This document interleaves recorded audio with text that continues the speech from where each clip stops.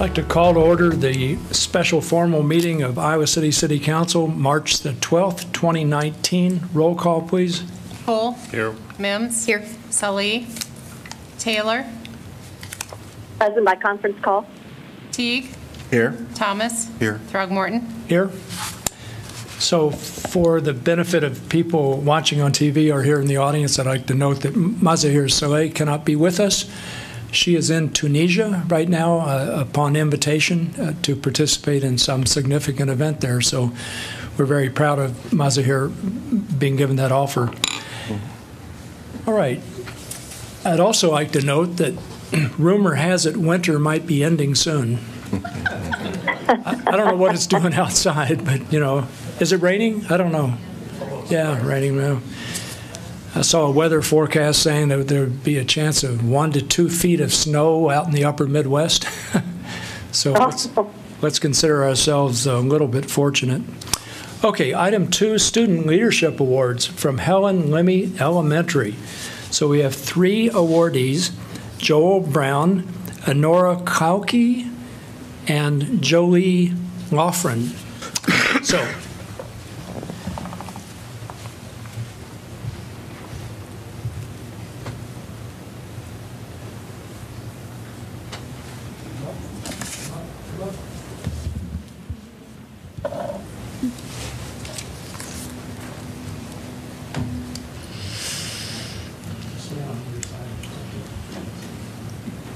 I don't remember your first names.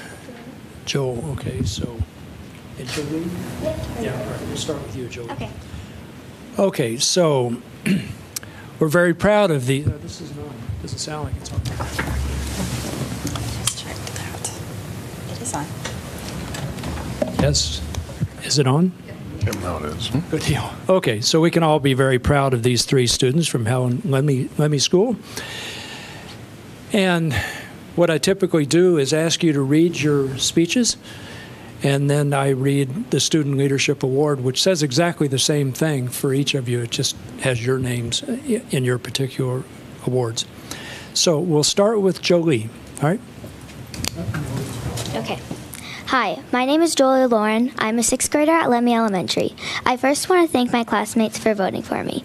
It means a lot to win a leadership award that is voted on by my classmates. I also want to thank you for having me here. I've been a member of K-Kids, Safety Patrol, and Student Council at Lemme. I also play volleyball and softball. I believe that a leader can mean several things, and how you can become one can also be different. I think my class chose me because I am kind to everyone. I help out when I can with students, kindergarteners through 6th graders, as well as my teachers. To me, being a leader is being respectful, trusted, and empathetic to others, even when I do not agree with them. I know that respect is very important, so I try to respect everyone's ideas and feelings. I try to be a good role model so I can be a good leader. Thank you. All right.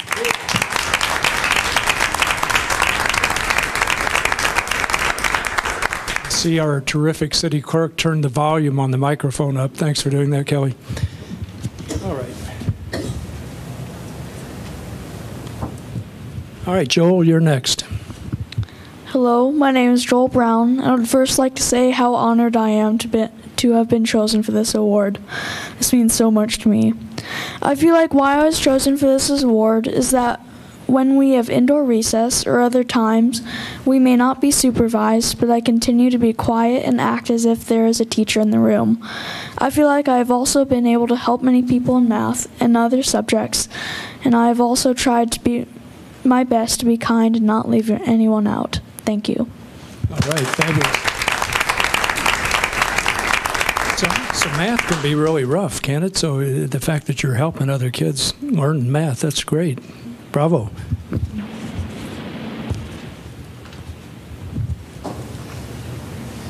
I took 3 semesters of calculus in college, and in my 4th semester, I withdrew passing. Okay, Honora, you're next. Hi, my name is Honora Cloakey. I'm a 6th grader at Lemmy Elementary, and I'm honored to be picked for the annual Leadership Award. To me, leadership means someone is respectful, responsible, caring, and a trusting friend to everyone, even if they aren't specifically their best friend. It doesn't matter who, but a leader delivers everyone the same undivided respect. They work hard with everyone. Then again, a leader doesn't have to be any perfect being. A leader doesn't need to be the smartest in the class, but they need to be willing to learn. A leader doesn't need to be the most popular either, but they need to be willing to meet new people. They will fix their mistakes appropriately when they make them, because a leader will never be perfect, but they will try their best to be as good as they can. That's why anyone can be a leader. It just takes a bit more work, but a lot pays off. That's why I want to say thank you to any leader out there who works hard every day to make some sort of change or positive impact. And thank you to anyone for finding me fit to be a leader among my peers. It's been great being here, and thank you again. Have a wonderful evening.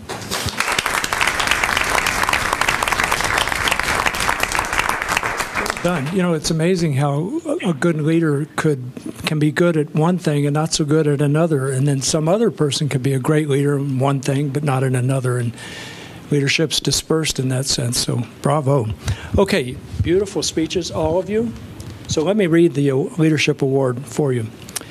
And again, it's identical for each of you. Student Leadership Award for your outstanding qualities of leadership within Helen Lemmy Elementary, as well as the community, and for your sense of responsibility and helpfulness to others. We recognize the three of you as an outstanding student leader. Your community is proud of you. Presented by the Iowa City City Council, March 2019. So, Honora.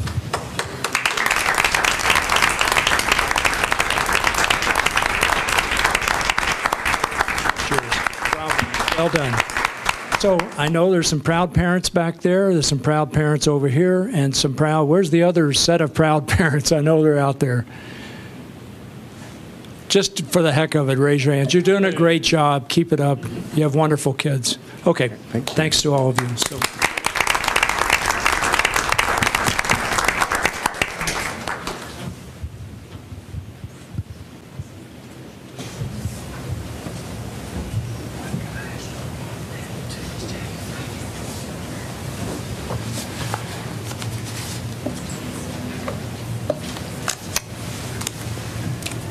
Okay, item 3 is proclamations, and there are 3 proclamations to read tonight. The first is Special Olympics Month.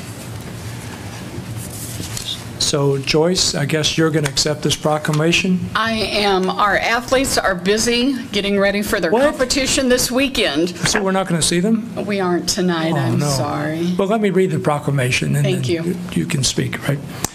So, whereas Special Olympians have a strong desire to compete and win, and whereas Special Olympians know that bravery is measured in setting goals and attempting to reach them, and whereas Special Olympians recognize the joy, pride, and self-worth, humility, and disappointment inherent in organized competition, and whereas Special Olympians appreciate the benefits that healthy competition and physical activity can bring, and whereas Special Olympians give the entire community a chance to gather and share in their spirit of accomplishment, now therefore I, James A. Throgmorton, Mayor of Iowa City, do hereby proclaim the month of March 2019 to be Special Olympics Month in the city of Iowa City, and urge all citizens to commend and support the activities of the Special Olympics. Thank you so much. Brad Barker, who is the Iowa City Park and Rec Superintendent, would like to accept this on behalf of our athletes. Sure. 50 years ago, Eunice Shriver started Special Olympics. We serve over 14,000 athletes and unified partners in the state of Iowa. Our competition this weekend, I take great pride in and feel very special that we are the only competition that once our athletes arrive in Iowa City, they have no expenses. We have a banquet for them on Friday night. We have breakfast for them on Saturday morning and a lunch for them on Saturday. It's through our fundraising efforts, which is the Polar Plunge, which I invite you guys to every year, but nobody showed up yet. March 30th of this month, we will be having our polar plunge at the reservoir. And Tim Dwight is once again our celebrity plunger, and Tim always makes it real exciting. Tim is Tim, right? Exactly. We also have another fundraiser, which Iowa Football helps us with, and that is June 28th, and it's at the Brown Deer Golf Course. But through our polar plunge and our golf tournament, we are able to raise enough funds to fully fund this event. And it takes between $25,000 and $30,000. So we take a lot of pride in the fact that we are able to do that. We also wanted to thank the council for once again making it Special Olympics Month. Since we don't have our athletes here, I was wondering if I could read quickly. We have a new thing that we started last November. Special Olympics is starting a new program. It's called the Inclusion Revolution. And if you look online or anywhere, you can find it. But it's a pledge that everyone takes to look forward, to look for the lonely, the isolated, the left out, the challenged, the bullies. I pledge to overcome the fear of difference and replace it with the power of inclusion. I choose to include. Thank you so much. And if you wouldn't mind, and if the audience would like to, we would like to have the Special Olympics oath. I gave everybody a little sheet up there. And if you just repeat after us, let me win. Let me win. But if I cannot win. But if I cannot win. I cannot win. Let me be brave in the attempt. Let me be brave in the attempt. And our athletes will all be doing that this weekend, where our competition is at the Field House, City High, West High, and ProFit Gym in Coralville has taken on our power lifters. It's a great thing. We have over 1,100 athletes competing this weekend, so come on out, join us, and again, thank you very much. Great. Thank you, Joyce.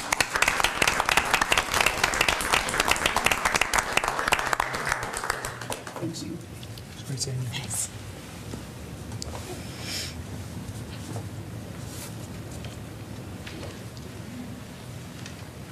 Okay, our next proclamation has to do with National Service Recognition Day. Yes. Yeah. So let me read this. Yeah.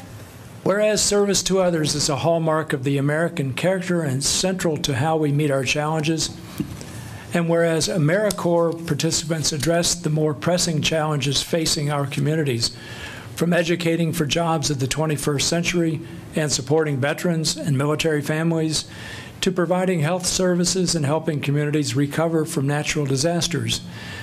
And whereas AmeriCorps participants serve more than 70,000 locations across the country, including here in Iowa City, bolstering local organizations that are so vital to our economic and social well-being.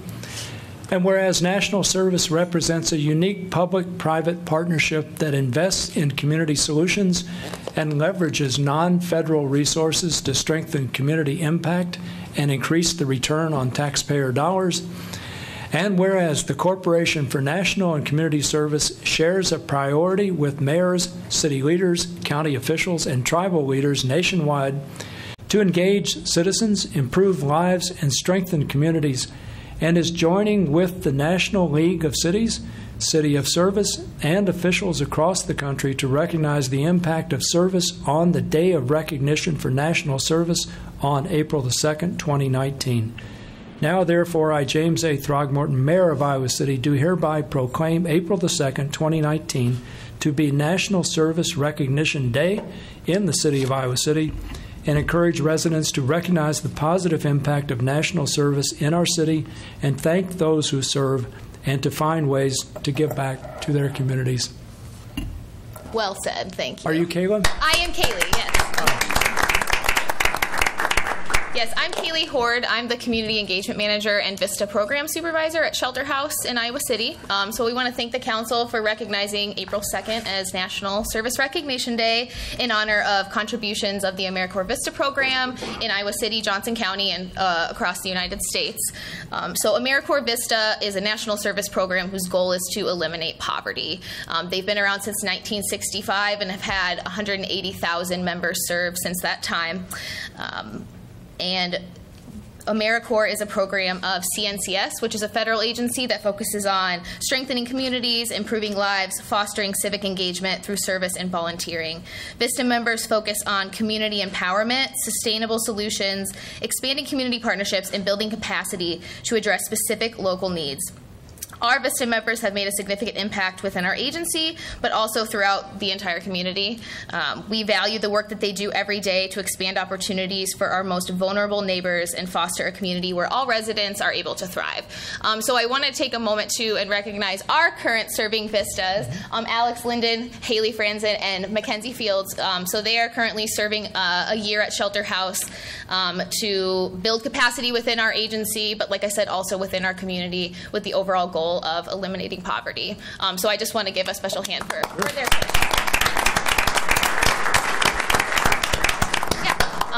and I just wanted to, again, invite you all to attend the Shelter House book sale and work our coffee shop, which I think Alex might have emailed you all about, so I didn't want to waste an opportunity to mention that as well. But otherwise, that's kind of all we wanted to say. What? No polar plunge? No. That's next year maybe. Yeah, but no. All right. Thank you. Thank you very much. Yes. Come get this. Thank you.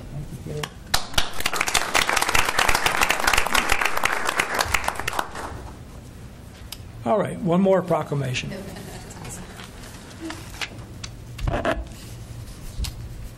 Just going to all come up together. That way you can get rid of all of us.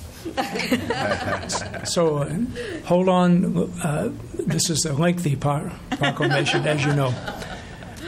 Whereas the accomplishments and achievements of women were first recognized in 1977 by beginning the annual commemoration of International Women's Day, and later in 1987 by doing the same for Women's History Month, and whereas since our nation's first non-Indigenous settlers arrived, women of every race, class, and ethnic background have made historic and monumental contributions to the growth and strength of the U.S. in countless recorded and unrecorded ways.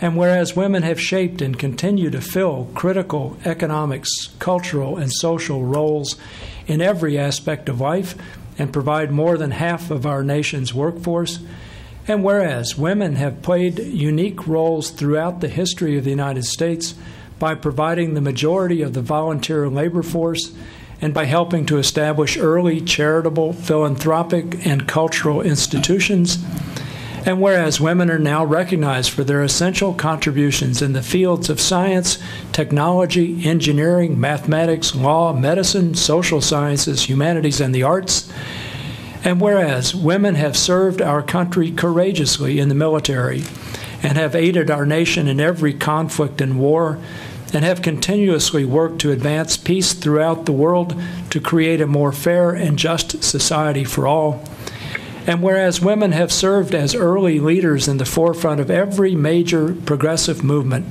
securing suffrage, advancing the abolitionist movement, emancipation movement, industrial labor movement, the civil rights movement, equal rights movements, social justice movements, women's health rights, fair housing, equal wage, and opportunity movements. And whereas throughout history, women have driven humanity forward on the path to a more equal and just society, contributing in innumerable ways to our character and progress as a people, both nationally and internationally. Now, therefore, I, James A. Throgmorton, Mayor of Iowa City, do hereby proclaim March the 8th as International Women's Day and the month of March 2019 to be recognized as Women's History Month. Stand up.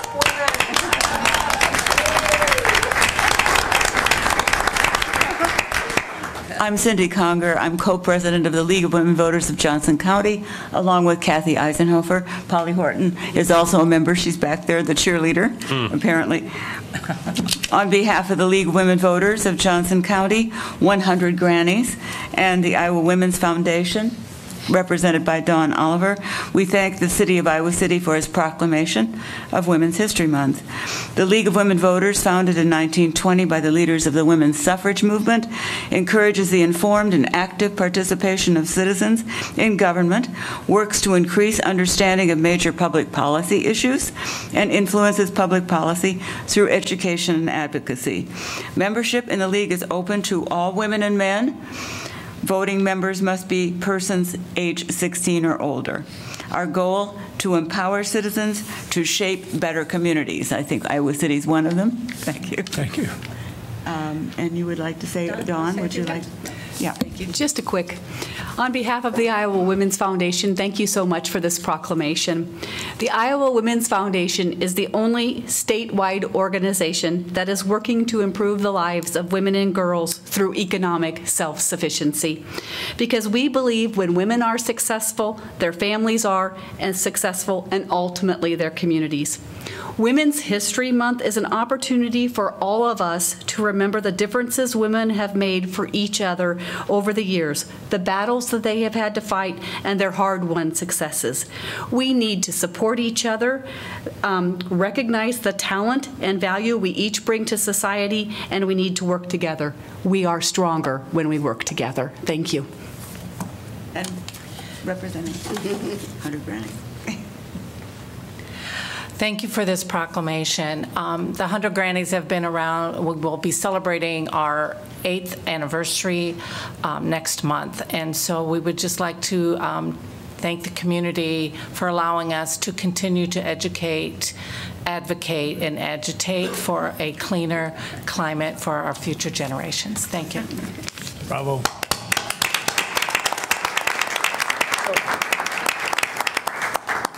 Are you going to speak too? No, that's fine. Okay. Good. Thank you very much. You bet.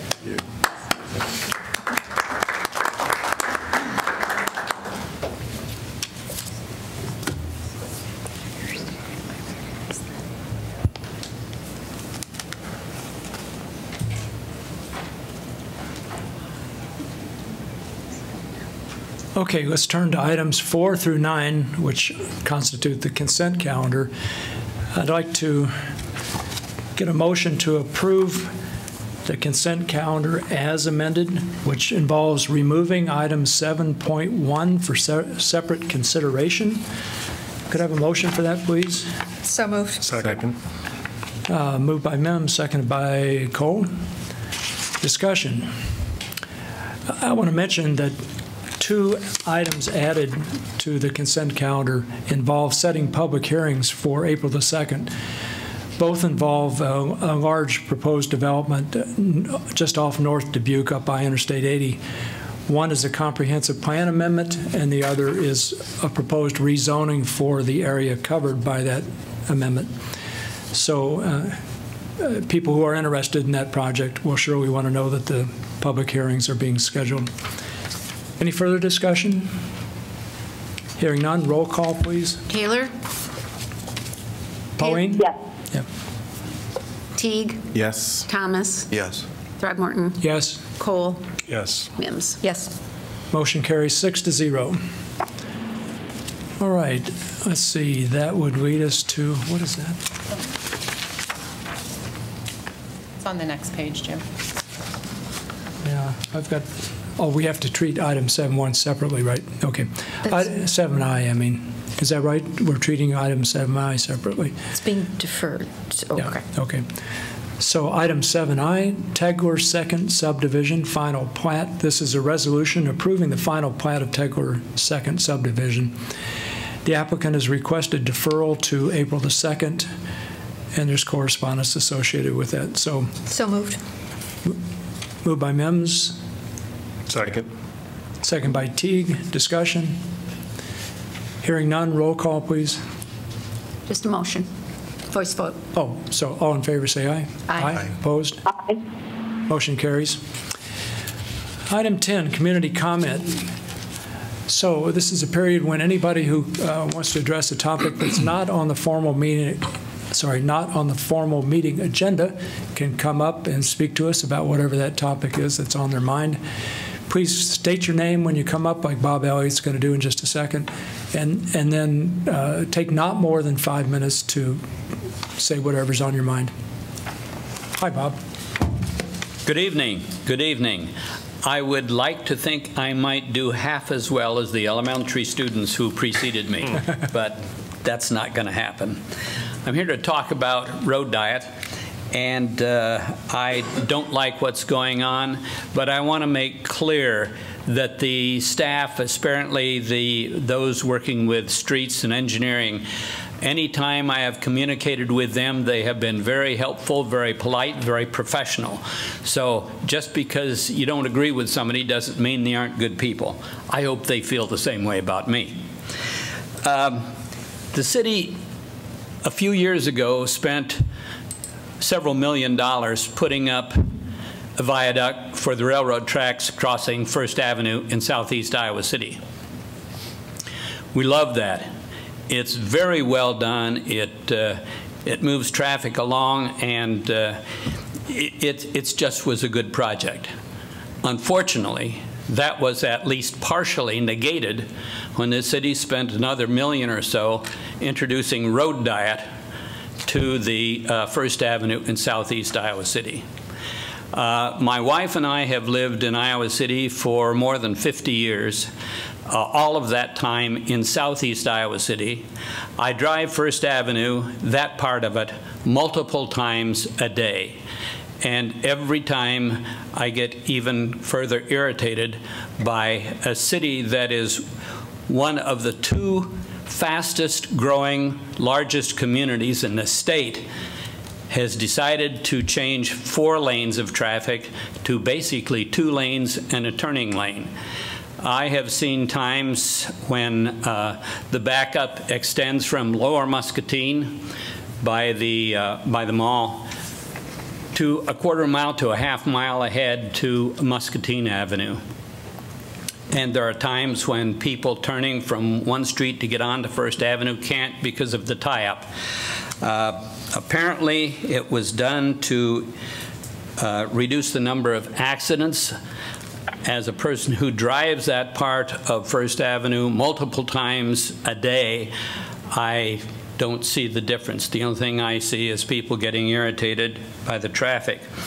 My friend Daryl Hansen has sent a letter wondering what kind of cost-benefit ratio the city has used in determining that what was done is worth the cost, the time, the irritation, and the pretty much partially eliminating the benefit of having the underpass for the trains to go over there. I just wanted to talk a bit about any studies that the state or the city have done, and I wonder, have they been done? The busy time is not just when work is out, the usual drive time in most cities, but with traffic for City High, for Robert Lucas, for Southeast, that is a merging of traffic on First Avenue in that area that is really something. The city, the data I have, I looked it up online, and I apologize because I haven't had a chance to make sure of the accuracy, but I have checked it before and it's been pretty good. On the other hand, I know when you take something online, you have to question it. But as one of the 2 fastest growing metro areas in the state, I just wanted to point out that in the 1990 census, the metro area had more than 73,000. 2000 census, 83,000. 2010 census, 102,000. For one of the fastest growing metro areas in the state, I would hope that our city staff who deal with our streets, the traffic, the accidents, the moving of traffic, which the city is responsible for being able to move traffic in a very reasonable and productive manner. Safety is important also. I hope that the staff and the city council and the city manager will not only review before what is happening with another street on another part of town, but looks at what is happening, what has happened to the traffic on First Avenue, and continue taking studies of how that traffic moves, the quality of the movement, and the quality of the safety on that. I would appreciate if you'd do that, and thank you very much for allowing me to perhaps embarrass myself, but I do that all the time, so that shouldn't worry you. Thanks again. Thank you, Bob. Good evening. Good evening. My name is Kyle Vogel. I'm here, I live over on the southwest side on Abbey Lane by Rotary Park. I'm actually here on behalf of Keystone Property Management. I'm here really just to share my concerns, share my unhappiness, share some trepidation and hope for maybe changes in the future in regards to snow and ice removal, citation, and city municipal infraction citations posted and how that policy is currently in place. The situation we have is we manage a property for owners who own a property at 1409 East Court Street. We have two young adults that rent that property. They are responsible, as per the Iowa City Acknowledgement and Disclosure Form that's attached to the lease and per the lease itself, for snow and ice removal at that property. In November, late November last year, we did receive a note from code enforcement from Jan and Stan that they had not cleared the walk. They had 24 hours to do it. We contacted the tenants. They took care of it. That was the last thing we heard until a week and a half ago, when we received a municipal infraction for $250 from the city of Iowa City for 4 additional code enforcement violations for snow and ice removal. No communications. No email, no quick call, no correspondence of any kind from the city to let us know that the tenants had failed to fulfill both their requirements on the lease and obviously their requirements to the city. You know, we're at the position that obviously, you know, it's valid. As per the ordinances of the city of Iowa City, first violation is a notice. Second violation, city just comes out and abates it, and you get a $100 administrative fee and the cost of the city crews or the city vendor doing the work. We have not seen any of the bills for that yet, which is also of concern to me. I mean, when it first happened in January, if we would have gotten a bill a week later saying, hey, the city went out, here's $100, here's another $200 from the vendor, we would have known there was an issue. We would have been able to go to the tenants and say, here's $200 from the city you're going to have to pay. You know, you need to get on your game and make sure this is not a continued occurrence. It didn't happen. So here we are, 4 additional occurrences, 2 in January, 2 in February. Stan also informed us that there was also 1 in March for ice. I'm at the point, I mean, our clients are going to go to court. We're going to discuss it with the judge. But in the end, a $250 fine, municipal infraction fine, a $100 admin fee for 5 occurrences, and whatever those vendor costs end up being, I mean, we're looking at a $700 to $1,200 bill that our tenants are going to have to find a way to pay. I don't feel it's fair. I don't feel it's fair to the tenants as residents of the city. I don't feel it's fair to our clients who, you know, we work with the city on an every day, every week, every month basis to ensure our properties and our homes are safe, that they're in accordance with the city, whether that's occupancy or safety and fire, all of that. Like I said, I know what the ordinance said. I know that the resolution that was passed last year basically gave the power to city staff to put in place whatever policies to put the ordinance in fact. And that policy, that particular staff policy, is not to make a second call or make a third call, even if it's 2 months later. I guess I'm just hoping that at some point, hopefully before next winter storms, before this comes up again, that city staff directed by city council can find a way to ensure that a simple mode of communication goes out. I do know that when code enforcement is out, they have to come back and put a work order in the system for the vendor. There's no reason why when that work order is emailed to the vendor, that cannot be copied to the property manager or owner on file on the rental permit in the system. I mean, I get an email every time there's a job opening in Iowa City, or every time there's a bridge closed, I get an email from the city, so I know the lines of communication are absolutely in place in the city for that database to be available. I also know that we get it for all of our other violations. If Jan is out and notes a nuisance ordinance, we get that for all others. For some reason, snow and ice, it's not a requirement. And I know it's 12,000, I think the number is 12,000 complaints over a 4-month period. I understand, it's overwhelming, and I can't even imagine what Stan's crew and what Stan's staff has been dealing with over the last 2 months. But at the same time, that shouldn't come at the cost of the citizens and the property owners and the tenants of the town to have to make up for problems that, that obviously the tenants probably knew existed or didn't realize were as bad as they were. But yeah, so I'm just here kind of to put that bug in your ear and hope that maybe before the next time comes around, we can work out a way to, I guess, to ensure that tenants aren't paying $1,000, $1,100, $1,200 for mistakes that they could have remedied the first time around. Thank you, Kyle. Yeah. So do we have your contact information? Yeah. Oh, yeah. I thought we did. So there's no need to ask Simon wherever he is to get it from you. We can check to see if there's been any slip up, but otherwise, No, there's no slip up. I think he described it appropriately. We notify upon first violation. I think that notification says this will be your last notification. The city will, from here on forward, clear it if there's other violations, and you'll be charged accordingly. Thanks. Thank you for service. Yeah, thank you. Anyone else? Good evening. Hi. You don't know me because I haven't been here before. I'm James Castagno. I live at 438 Lexington Avenue here in Iowa City. And I got here a couple minutes too late to put my thing on the sign-in sheet. Is that okay, or? Well, I don't know. Yeah, just sign your name. Just sign your name there. Oh, okay. James, you said your last name's Castagno? Castagno, C-A-S-T-A-G-N-O. Castagno, if you want to say it the other way. I filled this out. Yep, just stick it on there. Okay.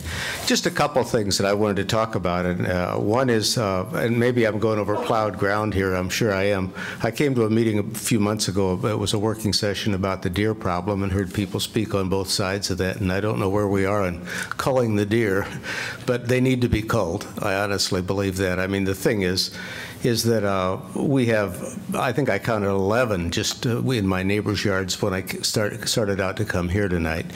And this has been a really hard winter on them because of the ice that sealed up the ground before the snow came down. And I think some of them are really starving or almost starving.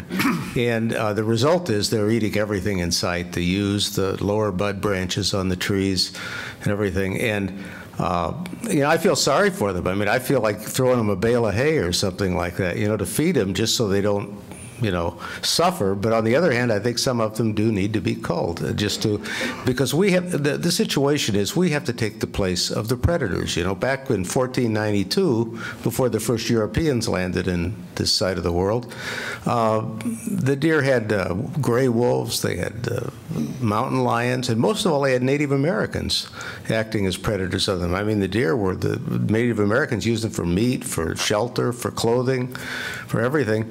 And all those are gone now, and consequently, we're the only predators left, but we aren't predating as we should, I guess, is kind of what I'm saying. And in the meantime, we're serving them up a smorgasbord of succulent plants to eat, and there are way more. I mean, if you took the square miles in Iowa City, there are way more deer in those square miles than there ever were when only the Native Americans were on this continent. I would bet you on that if that could be proved. And I've read things online that say that we have at least as many white-tailed deer in this country now as we had when the first Europeans arrived, maybe 2 or 3 times more. So I just think there's no choice but to do something about this because they're eating everything in sight this year because they can't get to anything else, and it just shows what the problem is. So I would argue that we do need to go ahead. I'm just here in support of some kind of a deer culling program, even though I like to see the deer out there too, and I kind of enjoy a few of them, but not maybe a whole herd. Anyway, enough of that. The other thing that I wanted to talk about is the condition of the streets. And I know that we've had a really terrible winter for the condition of the streets, but my feeling is that the streets were not in very good shape before this winter, and they were sort of set up for what we're seeing now. And I looked at the budget, and I don't know if I'm reading it correctly, but what do we spend, about $3.6 million on the streets department or something out of a $290 million budget?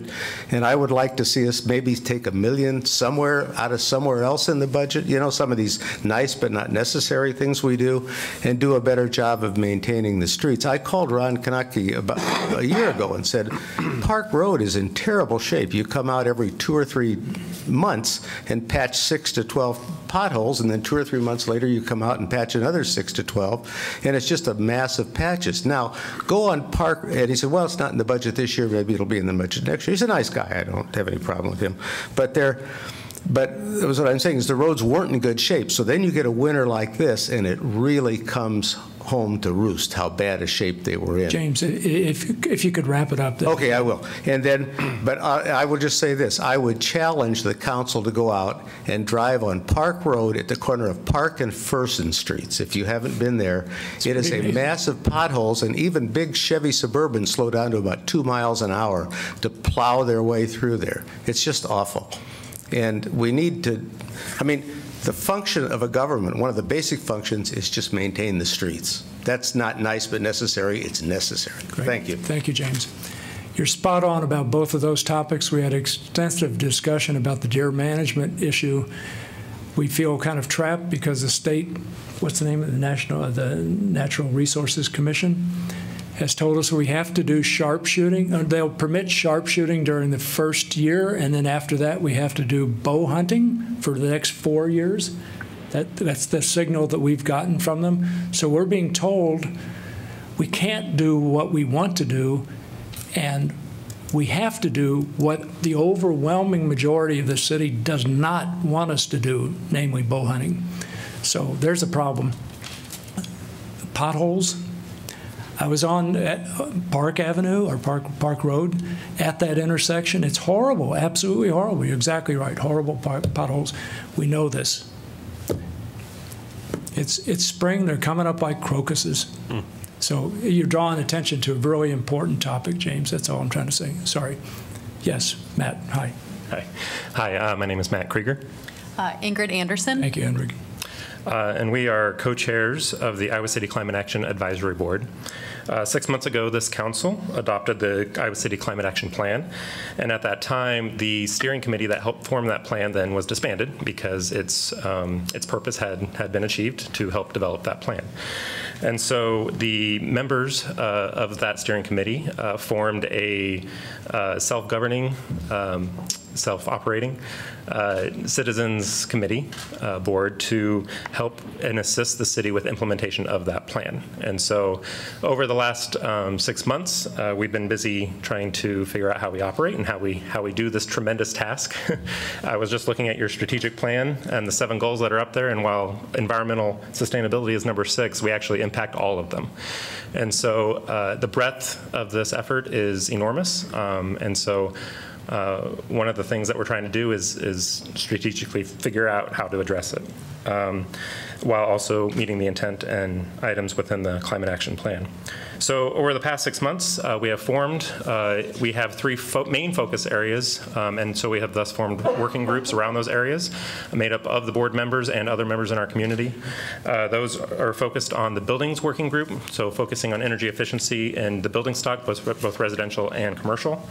The transportation working group, tasked with developing programs and assisting with community-wide sustainability transportation opportunities. The communications working group, which helps support all other efforts, but also works to educate, provide public awareness, outreach to the community. And then also the equity working group was formed in order to better understand the impact that specific programs and initiatives that were being undertaken were impacting the different populations within our community. So we're busy at work. One of the things that we'd like to do is just a call to action in our community to join us in this effort and our working groups. And so if anyone is interested in doing that, they are certainly welcome to contact Brenda Nations at the City of Iowa City. That'll be the easiest way to get through to us. And she's working on the city's efforts on that side of the plan as well. So that was it. Within your packet then was our quarterly update. Our intent is to provide that update on an ongoing basis for the immediate and ongoing future. Great. Thanks for the work you're doing. Yeah. I would just mention one quick little thing in your update, and thank you very much. It was very helpful. Under the working group, I think you have your date wrong. It says in November 2019. That's correct. It would be November 2018. Right. But didn't you form them last November? In 2018. Yeah. That's correct. So should it say November 2018 instead? That's correct. Yeah. Okay. Yep. Okay. All right. Thank you. Thanks. Anyone else?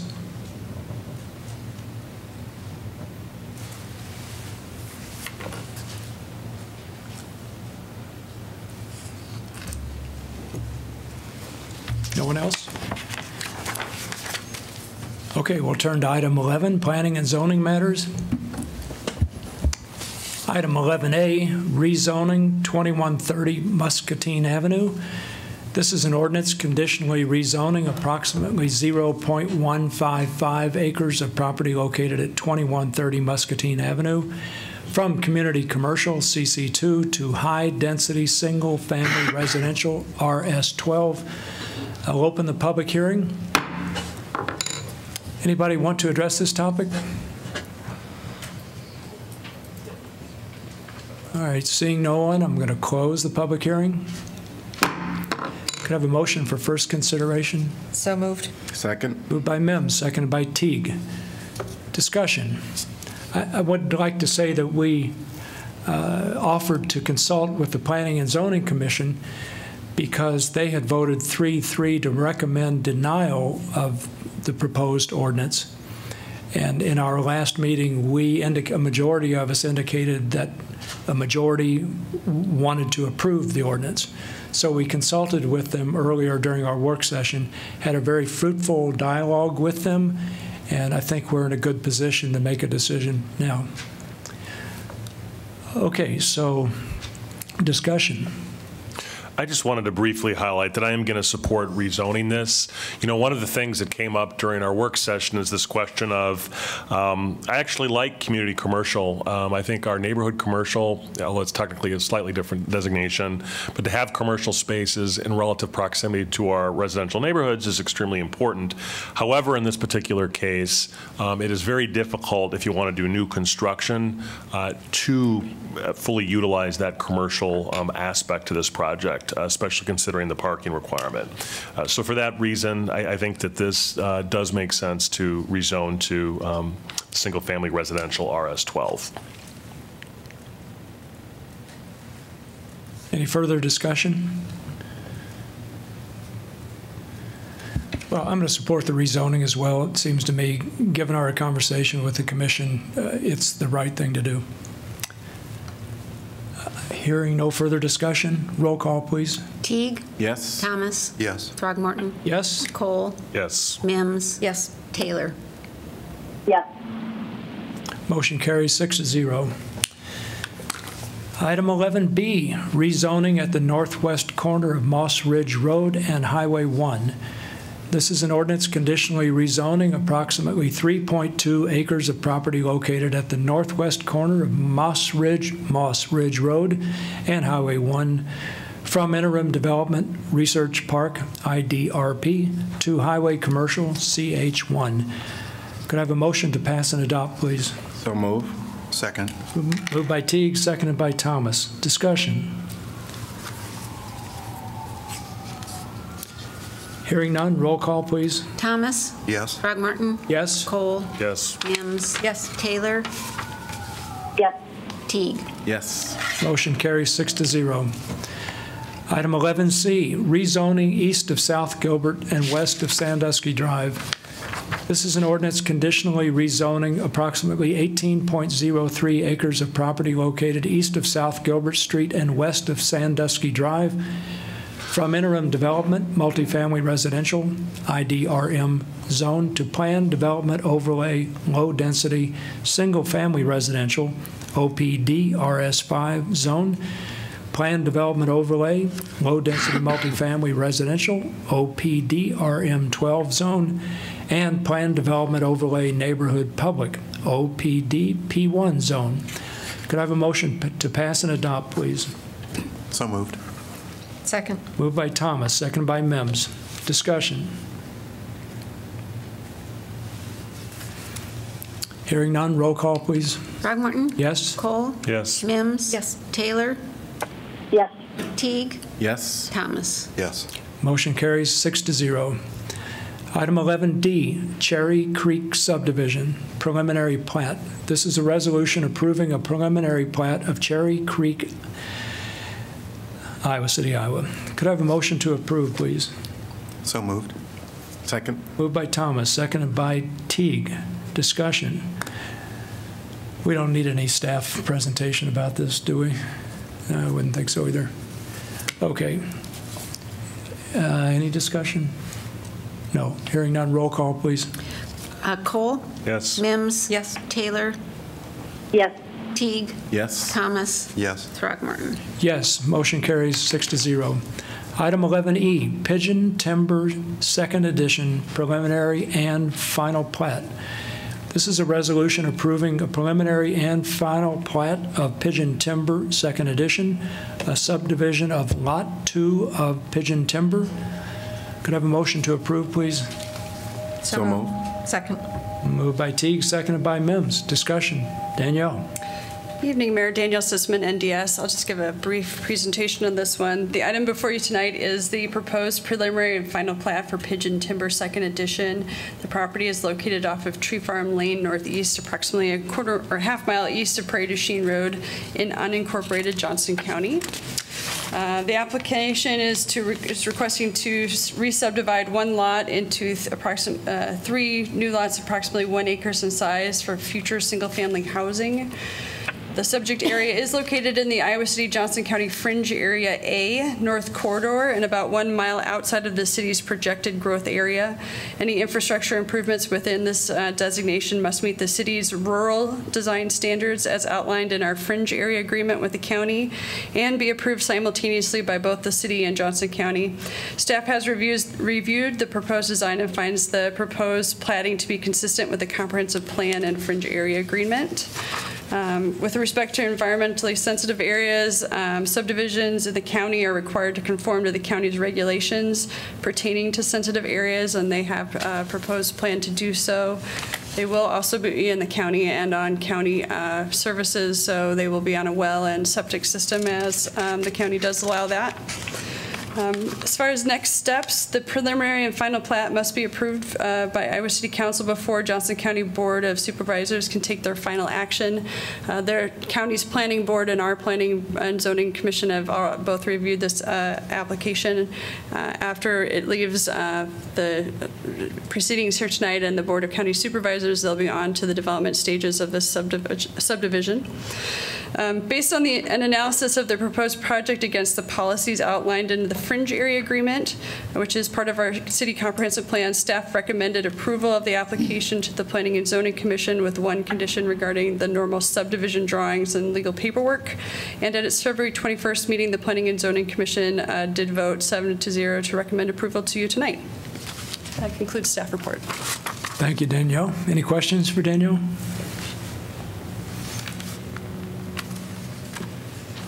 Thank you. All right, so any council discussion?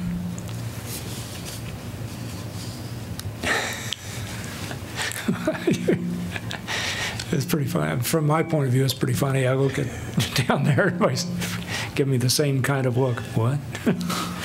Okay, not hearing any discussion. Okay, roll call, please. Mims? Yes. Taylor? Yes. Teague? Yes. Thomas? Yes. Throgmorton? Yes? Cole? No. Motion carries 5-1. Pauline, I would have said something about your facial expression, but I can't speak. It was the same, probably. Okay, item 12, $410,000 general obligation bonds. This is a resolution instituting proceedings to take additional action for the issuance of not to exceed $410,000 general obligation bonds. I'm going to open the public hearing. Dennis, good evening. Oh, good evening.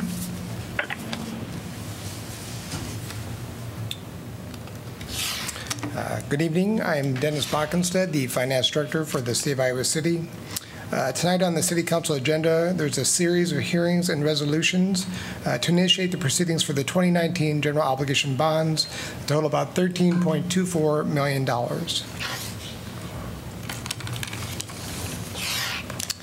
The following timeline is for the issuance of the GO bonds. Tonight, March 12th, there are 4 separate public hearings regarding the bond's purposes under state law. This is then followed by 2 additional resolutions. The first resolution is to levy the necessary property taxes to repay the bonds. And the second is a resolution to direct the sale and to set the bidding procedures for the bonds. On April 16th, we have the Moody's bond rating call for them. And on May 7th is when we actually receive the bids and open them up and compare them. And then on June 4th is when we close on the sale of bonds and receive the proceeds. The following is a list of the projects that are being funded by the GO bonds. Those marked with an asterisk are not considered essential purposes, and under state law, each requires a separate public hearing, and that's why there's 4 public hearings tonight. Those projects that are general purpose and not essential are the rec center ADA improvements, the solar panels at the Public Works facility, and the Highway 1 sidewalk trail project. You can see other major projects in there are the Willow Creek Kiwanis Park improvements, the second half of the pedestrian mall reconstruction, the Lower City Park Adventure Playground, and the McAllister Boulevard extension. To summarize, the 2019 GO bonds are included in the fiscal year 2019 amended budget, in the 5-year capital improvement program. They're incorporated into current and future tax levy projections, and they'll be sold at a competitive bidding process. And on your agenda tonight, items 12 through 17 all pertain to the issuance of the bonds. And I will try to answer any questions if you have any.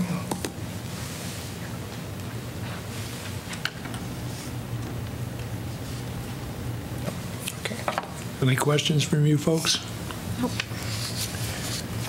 For the public's benefit, I guess I should say this is a routine thing that happens every spring or late winter. Yes. After process we go through. Kind of right after the budget is adopted, and tonight's the same night, a little bit of an anomaly. We do an annual GL bond issue for street projects, park projects, and other projects that were developed through the capital improvement program. So I remember one of the projects you showed was the extension of McAllister Boulevard. I know a lot of people on the south side of the city are eagerly looking forward to that. It's been planned for quite a long time. And I'm very excited about the solar panel array on top of the new Public Works facility that is already under construction, right? The facility is? Yes, it is. Yeah. Yeah, and other needed improvements. So I'm eager to vote on all these. So do I just marshal us right through this now? After each public hearing, there is a resolution to institute proceedings, and then at the end, there's 2 separate resolutions, one for the pre-levy and the other one to set the bidding procedures and to move forward with the sale of the bonds. And so, yeah, you can just move forward with each hearing and adopt each resolution, and after that, we should be ready to move forward with the sale. Okay, so would anybody else like to address this topic, which is item 12, $410,000 general obligation bonds? Seeing no one, I'm going to close the public hearing. Could I have a motion to approve, please? Move the resolution. Second. Moved by Mims, seconded by Cole. Discussion. Hearing none, roll call, please. Taylor? Yes. Teague? Yes. Thomas? Yes. Throgmorton? Yes. Cole? Yes. Mims? Yes. Motion carries 6-0. Item 13, $700,000 general obligation bonds. This is a resolution instituting proceedings to take additional action for the issuance of not to exceed $700,000 in general obligation bonds. I'll open the public hearing. I see no one wanting to speak. I'll close the public hearing. Move the resolution. Second. Moved by Mims, seconded by Cole. Discussion. Hearing none, roll call, please. Taylor? Yes. Teague? Yes. Thomas? Yes. Throgmorton? Yes. Cole? Yes. Mims? Yes. Motion carries 6-0. Item 14, $490,000 general obligation bonds. Do I have to repeat this same language over and over again? Yes. Okay. Yes. Okay. This is a resolution instituting proceedings to take additional actions for the issuance of not to exceed $490,000 general obligation bonds. I'll open the public hearing. Seeing no one, I'm going to close the public hearing. Move the resolution. Second. Moved by Mims, seconded by Cole. Discussion. Hearing none, roll call, please. Teague? Yes. Thomas? Yes. Throgmorton? Yes. Cole? Yes. Mims? Yes. Taylor? Yes. Motion carries 6-0. Item 15, $11.8 million general obligation bonds. This is a resolution instituting proceedings to take additional action for the issuance of not to exceed $11.8 million general obligation bonds. I'll open the public hearing. Seeing no one, I'll close the public hearing. Move the resolution. Second. Moved by Mims, seconded by Cole. Discussion. Hearing none, roll call, please. Thomas? Yes. Throgmorton? Yes. Cole? Yes. Mims? Yes. Taylor? Yes. Teague? Yes. Motion carries 6-0. Item 16, 2019 GO bonds pre-levy authorization. This is a resolution authorizing the issuance of $13.24 million general obligation bonds, Series 2019, and levying a tax for the payment thereof. Could I have a motion to approve, please? So moved. Second. Moved by Thomas, seconded by Cole. Discussion. I would just make one quick comment. Sure. We don't know yet what the interest rates will be, but as we talk multiple times every year, and obviously there'll be a phone call with Moody's on our bond rating, but that AAA bond rating that we've managed to keep for 37 or what years saves us literally tens, if not hundreds of thousands of dollars on these bonds because of that high rating that we have for Moody's. So be anxious to see this when we get them back. Indeed. So moving on, I just did a roll call, didn't I? Yeah. Throgmorton? Yes. Cole? Yes. Mims? Yes. Taylor? Yes. Teague? Yes. Thomas? Yes. Motion carries 6-0. Sorry, I lost track briefly of where we were in that. Item 17, 2019 GO bonds bidding procedure. This is a resolution directing the advertisement for sale of $13.24 million, dollar amount subject to change, general obligation bonds, Series 2019, and approving electronic bidding procedures. Could I have a motion to approve, please? So moved. Moved by Mims, seconded by Thomas. Discussion. Hearing none, roll call, please. Cole? Yes. Mims? Yes. Taylor? Yes. Teague? Yes. Thomas? Yes. Throgmorton? Yes, motion carries 6-0. Item 18, fiscal year 2019 budget amendment, public hearing. This is a resolution amending the fiscal year 2019 operating budget. I'll open the public hearing. Dennis? Hello again. And once again, we have a multi-item presentation. I'm going to speak in regards to items 18 through 20 on your agenda tonight. They all pertain to the adoption of the city's fiscal year 2019 amended budget and the adoption of the city's fiscal year 2020 proposed budget. Items 18 and 19 are two separate public hearings that are followed by resolutions to adopt. Item 20 is a resolution to adopt the 3-year financial plan and the 5-year capital improvement program. So I'm going to cover all three of those in just one presentation. In December of 2018, the City Council received the fiscal year 2019 amended budget and the fiscal year 2020 proposed budget in the financial plan document that was submitted in December.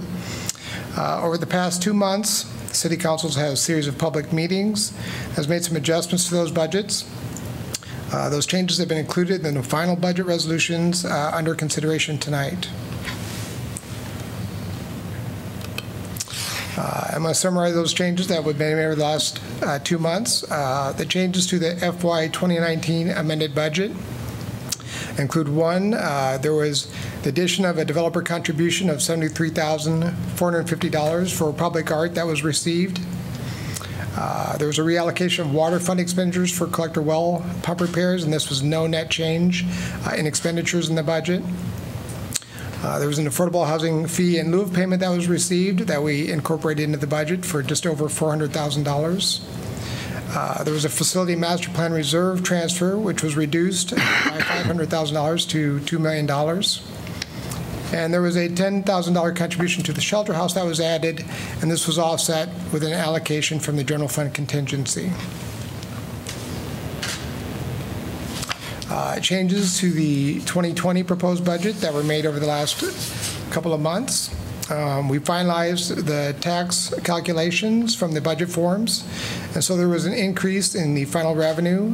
Primarily, this was gas and electric taxes and property tax backfill payments, all combined to amounted to a little over $210,000 that was spread across 4 separate funds. The second item, the public art budget was increased by $25,000. There was an offsetting reduction to this to the building change program, so there was a net zero. A solar project at Terry Trueblood was added for $100,000. A South District home ownership program was added for $140,000. And the Affordable Housing Fund transfer from the general fund was increased by $350,000 to $1 million. In addition to that, the 8 agencies' funds were increased to $251,500. In conclusion, items 18 through 20 on your agenda tonight are for the adoption of the fiscal year 2019 amended budget and the adoption of the fiscal year 2020 proposed budget. There's 2 separate public hearings that are followed by resolutions to adopt. There's then a third resolution to adopt the 3-year financial plan and the 5-year capital improvement program. And finally, the budget must be adopted and filed with the state of Iowa and Johnson County by March 15th. And I will try to answer any questions you have. I do have a question, Dennis. I wonder if you could help us understand, and when I say us, I mean people in the audience, people watching on TV and so on, help us understand the budget amendment process. In other words, we're going to adopt, presumably, well, we have to by state law, a budget not later than the 15th of this month. And then it's possible to amend the budget during the following year, as I understand it, but there are certain constraints and processes and all that. Can you help us understand that, You please? can amend the budget pretty much at any time. You just have to follow the same process with which the budget was adopted. So you would set a hearing, you would publish a notice for that hearing, which would outline the changes in totals, and then you'd hold the hearing and then adopt that certificate, and then you file that certificate with the county and the state. So it follows a very similar process as to the adoption of the budget. The only difference is you cannot recertify taxes for the year once they've been certified, so you cannot make that change in a future budget amendment. Mm-hmm. Great, thank you. Any other questions for Dennis? I do. On the $140,000 that was added for the South District, is that money coming from the land banking fund? I think we added that above and beyond that. I believe that's what was done. That was part of the reduction of the $500,000 that went to the facility plan reserve. Yeah, you may be thinking of the Del Rey project when we increased a contribution to that project for the off-site sewer improvements. We did take that from the land banking fund. Okay, For was this that the one, it one? was above and beyond. Okay, thank you. Any other questions?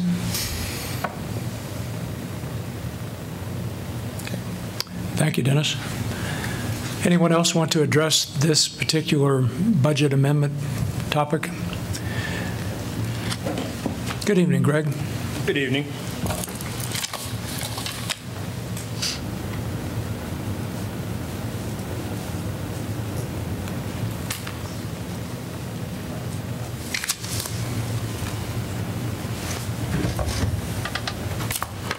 Hi, my name is Greg Hearns, president of Iowa City Federation of Labor. Approximately a year ago, after some conversations with some, I guess, at one time they were referred to as permanent part-time employees,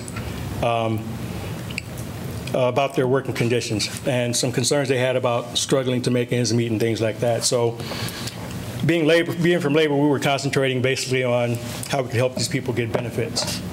We'd already been working on how we could increase their wages, so I think you guys put a good plan in place to address that. But in our efforts, we understood that there were some concerns from AFSCME, and AFSCME was part of this discussion the whole time. But I think we were more concentrated on getting the people benefits than we were on addressing these concerns, and I think it's important that these concerns be brought forward. Fast forward to January when the council received a letter from AFSCME, again, addressing those concerns, and it was kind of interpreted that AFSCME wasn't on board. But that's not true. AFSCME is on board, but there's some apprehension based on the concerns that they've been expressing the whole time. So, you know, we've kind of rethunk this thing and feel that we probably haven't given the council a fair opportunity to assess this whole thing as far as the benefits without addressing the concerns first. Because if you address the benefits without addressing the concerns was probably part of the ramifications that were going to happen from these people getting the benefits. So, like I said, AFSCME is definitely on board, but they're a little apprehensive because of the concerns that we have. So we think the best way to address this now is that our request to the council is that you direct staff to sit down with AFSCME and have a discussion about these concerns and see if we can work these concerns out before we move any further on this. We understand that the budget can be amended. So if we can get this part out of the way first, I think it'll be a great step ahead moving forward. So, like I said, that's our request to the council now and understand that this apprehension is based on, some fears, let's be truthful about it. And I think that if we can't address these fears and get these things taken care of, we'll never be able to move ahead. So the labor community is willing to be part of these discussions if invited.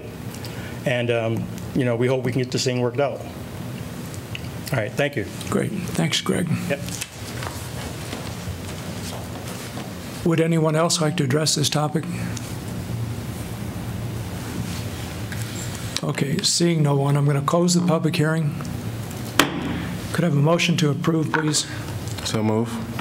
Second. Moved by Teague, seconded by Thomas. Discussion. So I'd like to ask Jeff to summarize what you understand we directed the staff to do at our January 22nd meeting with regard to handling the hourly positions issue. Sure. Well, the issue was first surfaced at your January 7th budget work session. That's when the discussion about our temporary employees came up, our temporary employees specifically that work year-round.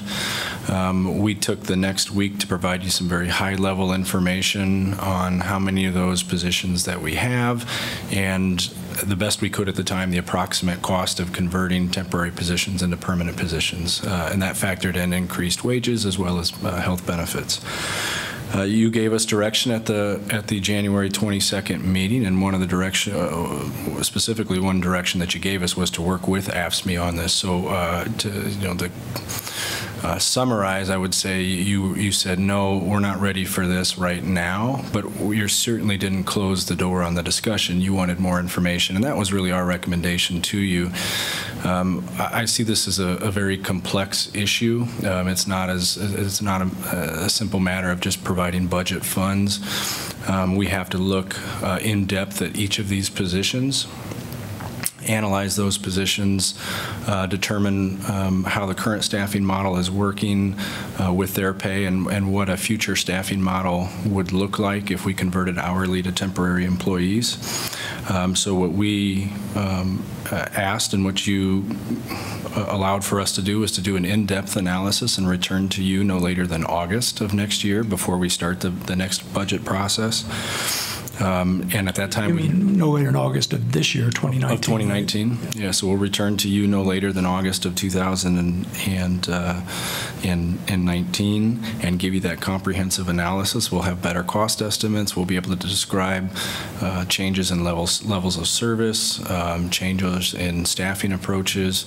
By the time it gets to you, we will have sat down with AFSCME and reviewed all this so that you'll be able to get their fully informed opinions on what staff has developed.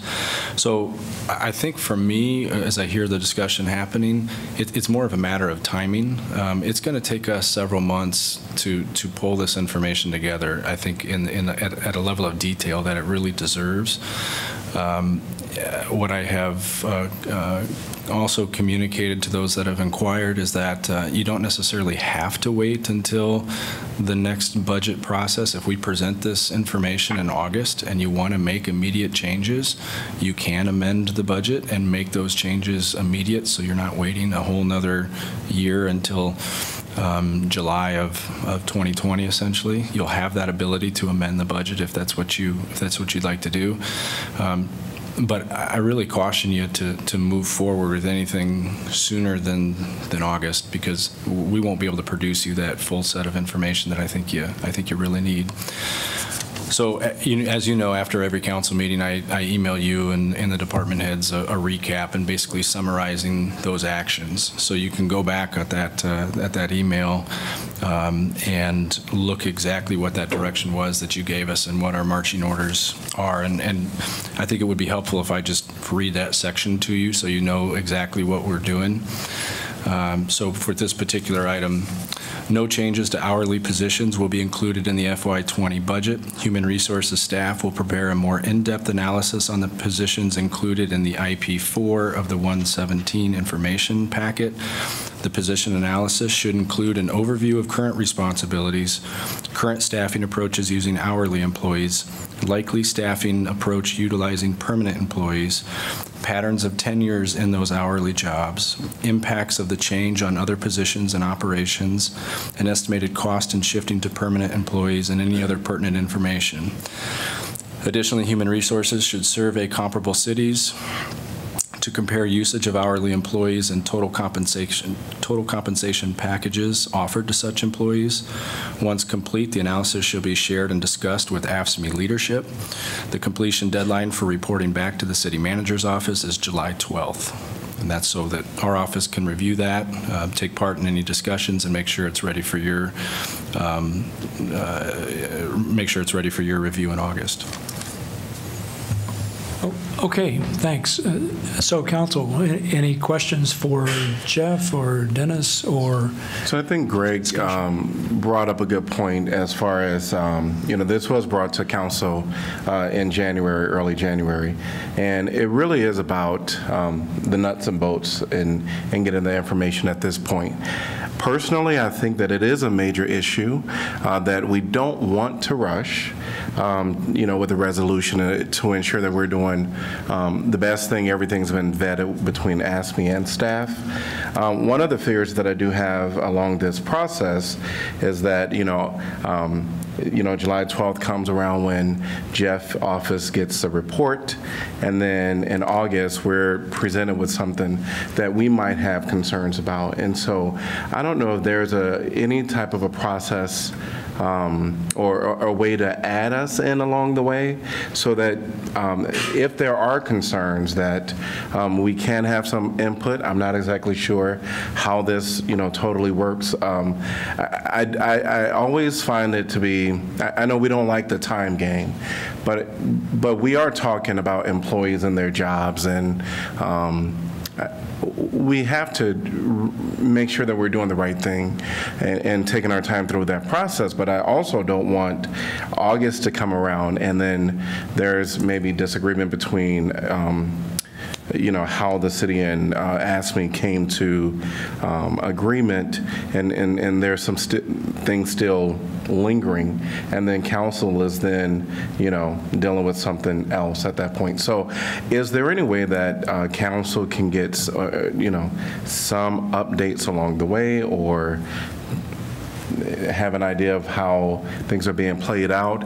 If it's major turnaround within these roles, I think that's pretty critical that council have some knowledge of what's happening, within these roles. I get what, maybe I'm hearing something different from Jeff than what it seems like you're hearing from what you're saying, because what I was hearing from Jeff was that time between now and July is really going to be strictly data gathering and data analysis. Is that? Well, and just some strategic thinking about our operations. And so I give you just a very, I think one of the more illustrative cases, our rec center front desk staff that is both at Scanlon, Mercer, and Robert A. Lee. We may have 20 to 25 hourly employees that staff that front desk, and they work anywhere. This is Pauline. Can you hear me? Hello? Yes, Pauline. Yes, I think. Jeff was speaking, Pauline. Did you know that? What? Jeff was What's speaking. That? Jeff was speaking. No, I couldn't hear him. Okay. So Jeff, could you speak? Sorry, Pauline, louder? I'll speak up. So I'm talking about just trying to give an example of the type of analysis that we want to do, and I'm using the rec center front desk staff as an example. We may have 20 to 25 employees that staff those desks, and some may work 10 hours a week, some may work 15, some may work 20, 25, and that may vary throughout the year based on their schedules. And they may be taking classes and have to vary those schedules. If we look to move those to permanent positions, we're not necessarily going to move 20 people into permanent positions. We may be better off from a service level standpoint of having fewer full-time positions or having all half-time positions. We want to look at the job qualifications of those positions. So if we're going to increase pay, say $5, $6, $7 an hour, we may want to look at other requirements. Do they have any experience in a related field? Do they have bilingual skills that could assist and strengthen our service levels at those operations? That's the type of analysis that we want to go through, and then we want to present to you, here's what it looks like now, here's what it costs now to offer this level of service, and then if we change to permanent staffing, here's what that model may look like. It's not going to be, this is the only model that it can look like, but I think as the policymakers, you'll want at least our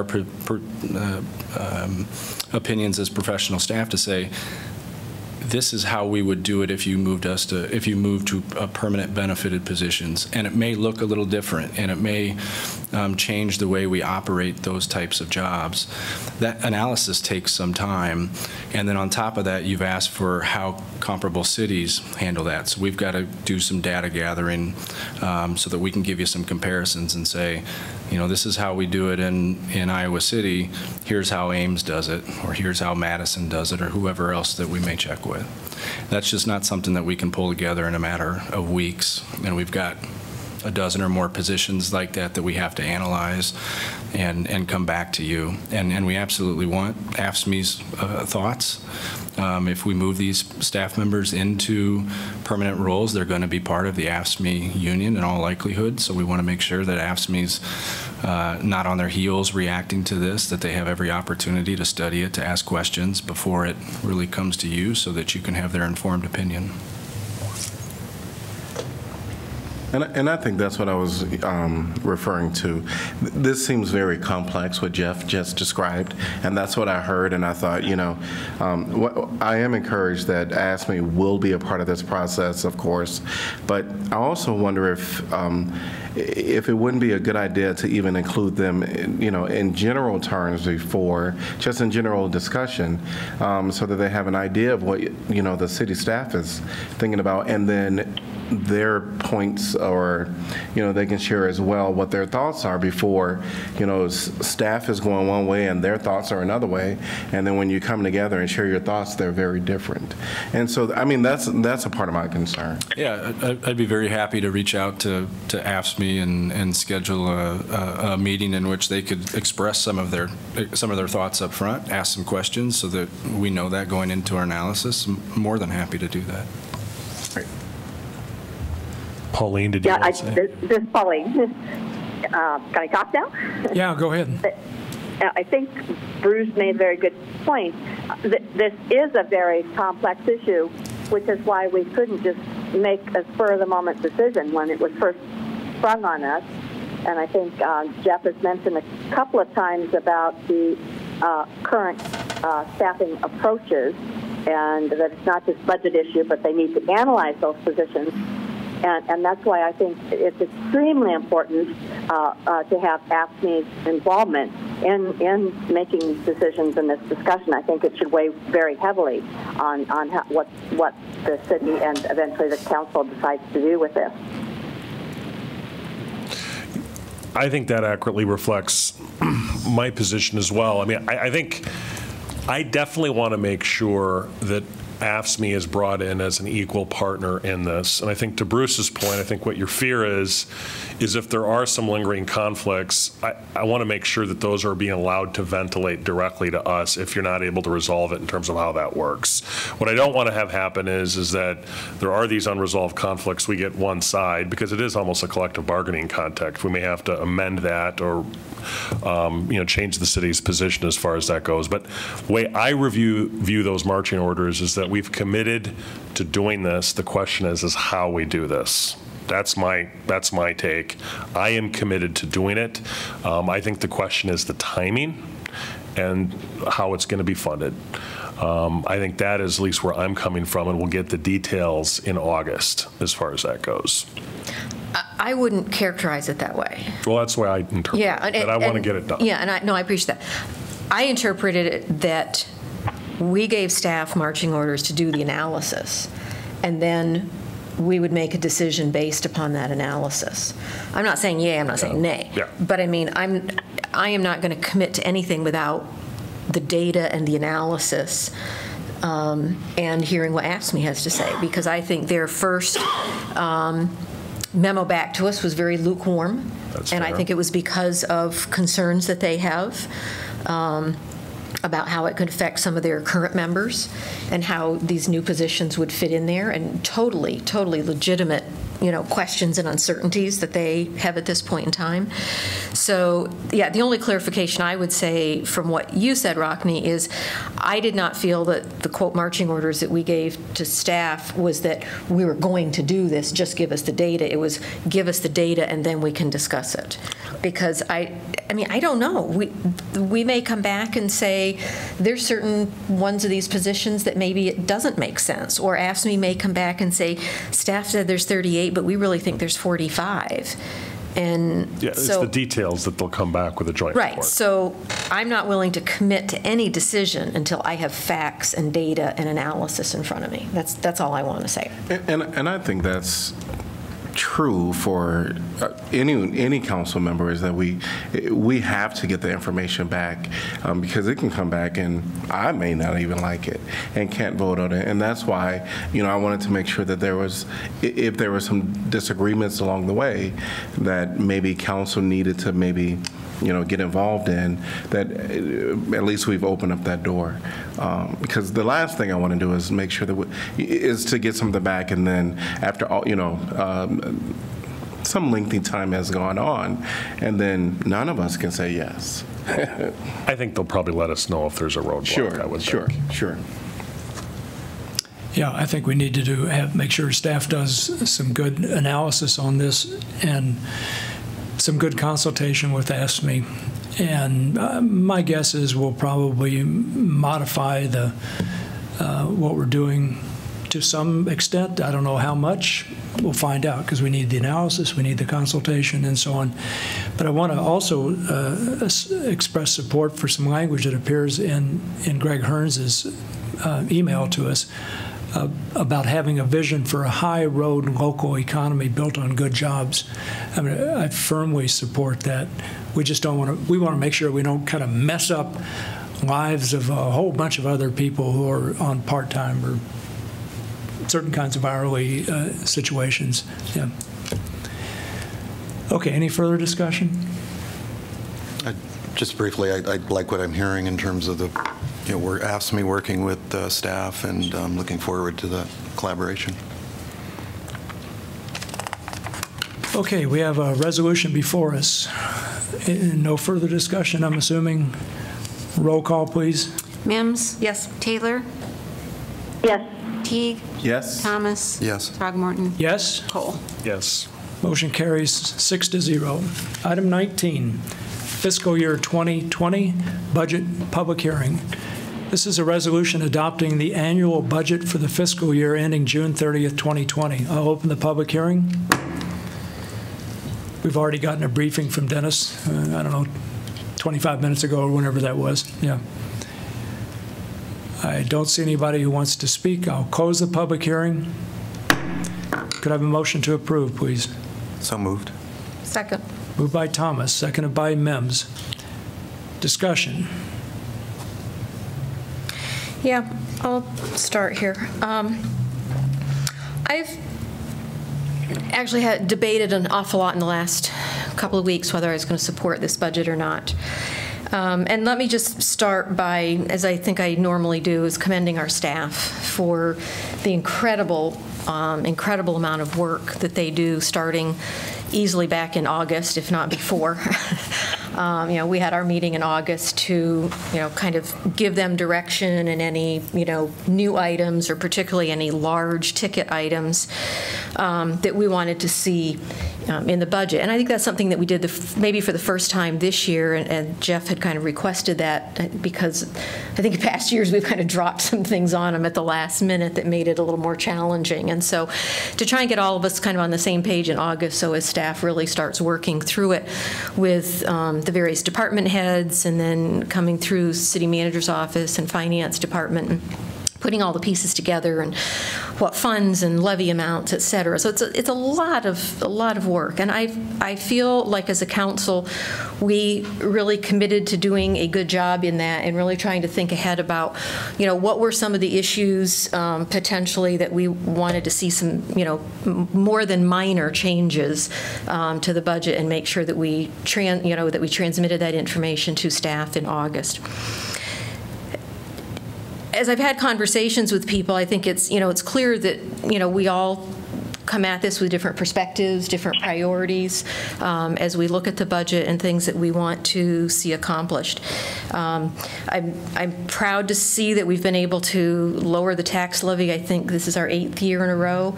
And I think as Jeff said in his transmittal letter, it's probably only 1 or 2 more years maybe, that we might be doing that, and that's probably reasonable. I don't think we want to go to the bottom of the barrel, so to speak, but I think we want to get a little more competitive maybe than we have been in our local area. So I think maybe we can do that for another couple of years and maybe not, and then level off. What's been my biggest quandary for the last couple of weeks has been basically what happened when I was gone. I missed a meeting because I was at a convention. I talked to 3 council members as I was sitting in O'Hare Airport about the aid to agencies money. And I had read carefully the minutes of the neighborhood development group. Was it neighbor NC? HCDC. HCDC, Housing Community Development. All these different acronyms we have. Had read through that carefully and was disappointed in that group, in that they had been given a budget. I think many people in that group were ready to approve it, but still come back and ask us for more money. I think staff had done a good job of recommending, I think it was an extra $37,000 to fund some of the emerging organizations. And what I said to the 3 council members that I talked to on the phone was, I encourage that we do that, and that I strongly encourage that we look at setting a work session for later this spring or early summer to talk in depth about how we fund aid to agencies in the future, how we can make sure that we're doing it in a sustainable manner, how we can try to build in annual increases, which I do believe the city manager had put in his memo. And making sure that, that they're not losing the opportunity for grant funding, which has become a concern. But that to all of a sudden, at the very last minute, drop an extra $250,000 that we weren't planning to didn't seem responsible to me. These agencies were not. They were not expecting that $250,000. They obviously always want more. I get that. They need more. But I think also the city manager had done a great job in trying to communicate to us and the community in general how much more money we actually give to a lot of these agencies and other programs in the community. So my disappointment was with HCDC in their approach in refusing to make an allocation. And then my second disappointment, after all 3 council members that I had talked to agreed that that was a reasonable approach, was to approve the extra $37,000, have work sessions in the spring, and figure out how to, increase these numbers in the future. 2 of the 3 went with the majority, and we dropped an extra $250,000 at the last minute into the budget. For me, this is a process issue. We have tough decisions to make, and it's being strong enough to make those tough decisions regardless of what comes up in front of us. This was not an emergency. If it had been an absolute emergency, I would entirely agree that somehow we find that money in our budget, and we have reserves. But my concern is the approach. So I have struggled for the last couple of weeks to decide how I would vote. I am going to support the budget, but I just felt I had to speak out very strongly about my disappointment and frustration in terms of how the process worked. So I'd like to respond to that. It is too bad you couldn't go to the meeting, because you and I did talk. I was one of the 3. I think you made some very compelling points. But what really struck me about that particular aid to agency meeting, and I think it would have appealed to you in terms of the numbers and the logic, is I felt the members of those commission made a very compelling data-driven case based upon the increase in population that we have and that funding had not kept up over time. And maybe you wouldn't have been persuaded had you been here. But I think, to me, that is citizen-led government. That is collaboration with our residents and with our commissions. In my view, during that process, they made, and who was most compelling, and I forget her name, but the chair of the commission, if someone could help me, she gave not an impassioned speech. She gave a very fact-driven. Paul Yvonne. and it was just the facts. It was without emotion, and it was very compelling. And so I think, to me, we come into this chamber with a pre-existing set of views, but when people make their case, and I think it wasn't just her, it wasn't just Charlie Eastham, it wasn't just Vanessa, to ignore that, and I said at the time, I said the easy thing to do is to agree with them, right, and to make that, and the hard thing to do is to say no, as you did. So you should be commended with that.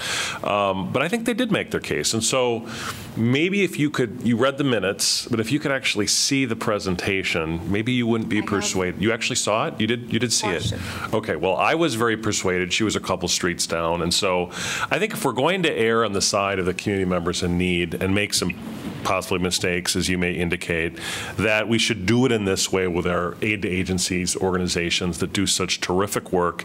And we did make clear to assuage any concerns going forward that this was not going to be an ongoing thing. Now, we'll see what happens next year, but in this particular instance, I think they made their case for that. But setting aside this issue, I'm really proud of the way that we've balanced the need for economic growth. I'm very proud of the fact that we've maintained a AAA bond rating, that our reserves are strong. We're able to get a reduction in the levy while at the same time increasing the spending for our residents truly in need. So I'm very proud of this budget, and I'm proud to support it. But I think you raised some valid concerns, Susan.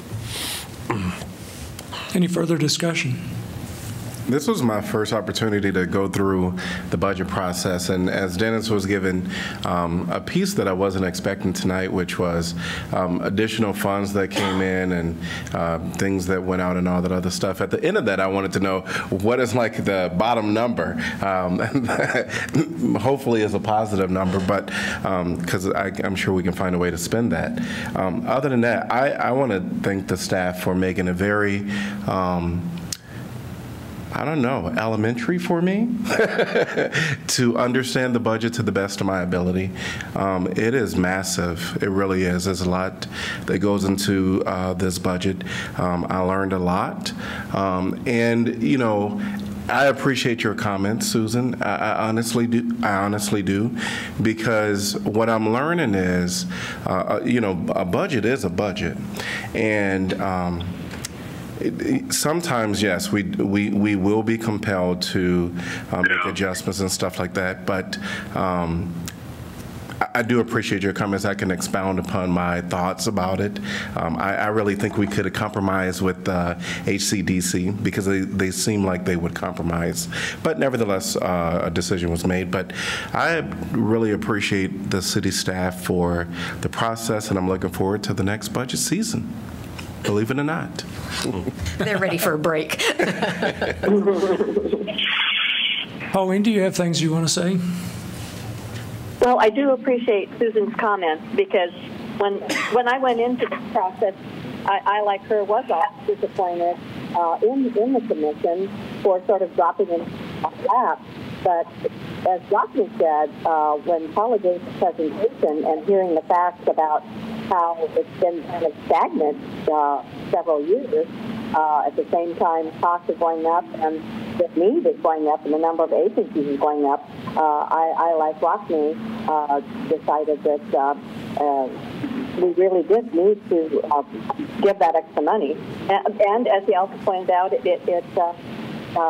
isn't going to be a recurring thing. We're going to have to continue to look at this, and something we need to look at is what our allocation is going to be. Thank you. Thank you.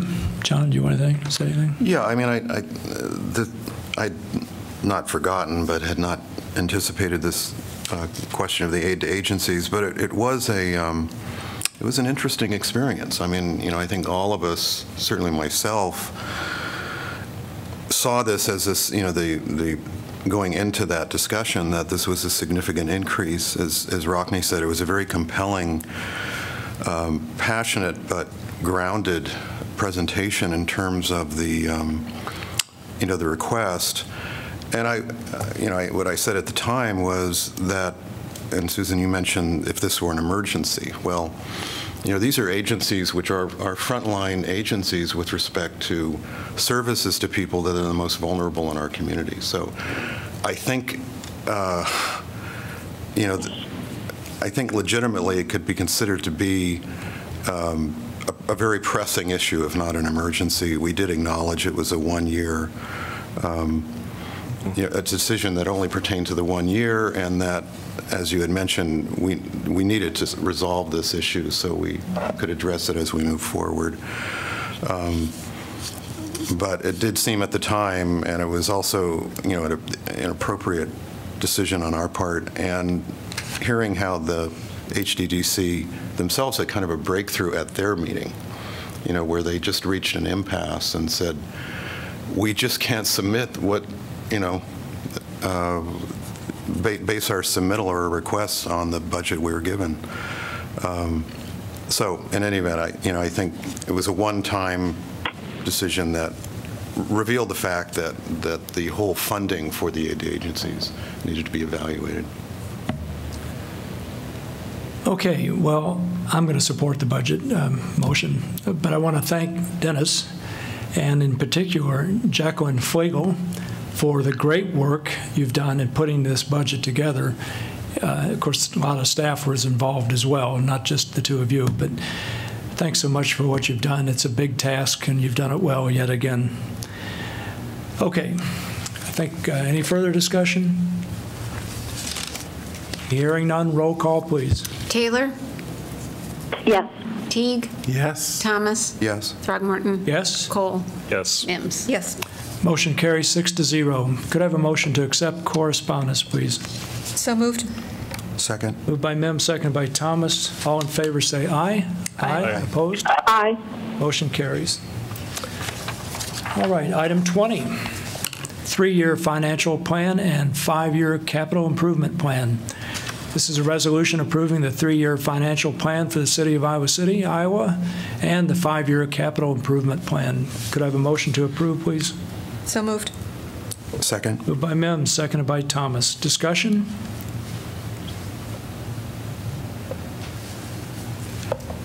Full sail ahead? No, I just wish we had a few hundred more million for our capital improvement plan. Well, I wish we had a few hundred more million for potholes. I mean, I'm joking about that, but of course, we do have a really severe pothole problem this late winter.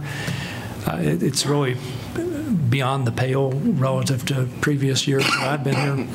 And I think it'd be good for staff to give us some feedback about how it's going to respond to the potholes in terms of getting them filled as quickly as possible and that kind of thing. Maybe some brief memo to...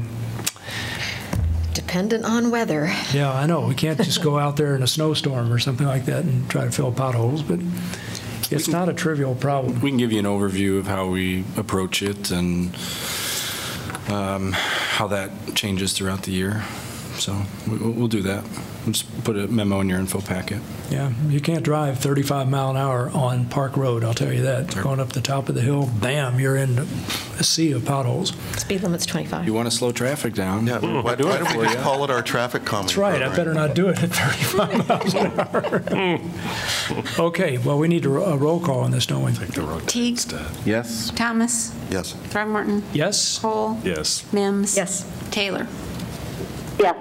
Motion carries 6-0. Item 21, First Avenue Water Main. This is a resolution approving project manual and estimate of cost for the construction of the First Avenue Water Main Replacement Construction Project, establishing amount of bid security to accompany each bid, directing city clerk to post notice to bidders, and fixing time and place for receipt of bids. I'll open the public hearing. Good evening.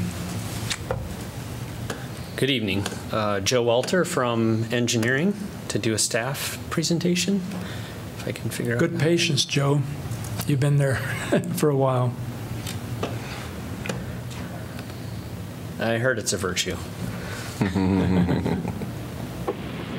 So this is located near two landmarks in Iowa City, City High School and our Redeemer Lutheran Church, being kitty corner to the project. We're replacing approximately 1,000 feet of 1950s existing pipe, which has had a history of main breaks. That's on the west side of First Avenue. Replacing that with 8-inch PVC pipe. There'll also be a crossing across Court Street.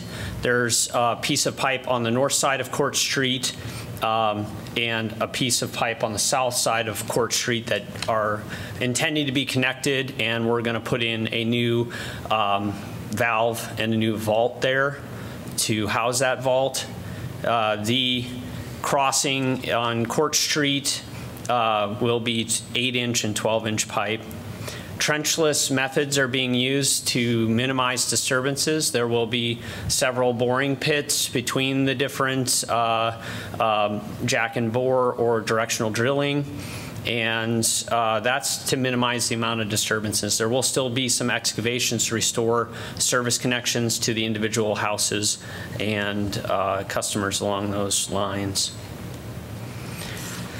We're hoping to open bids on April 8th.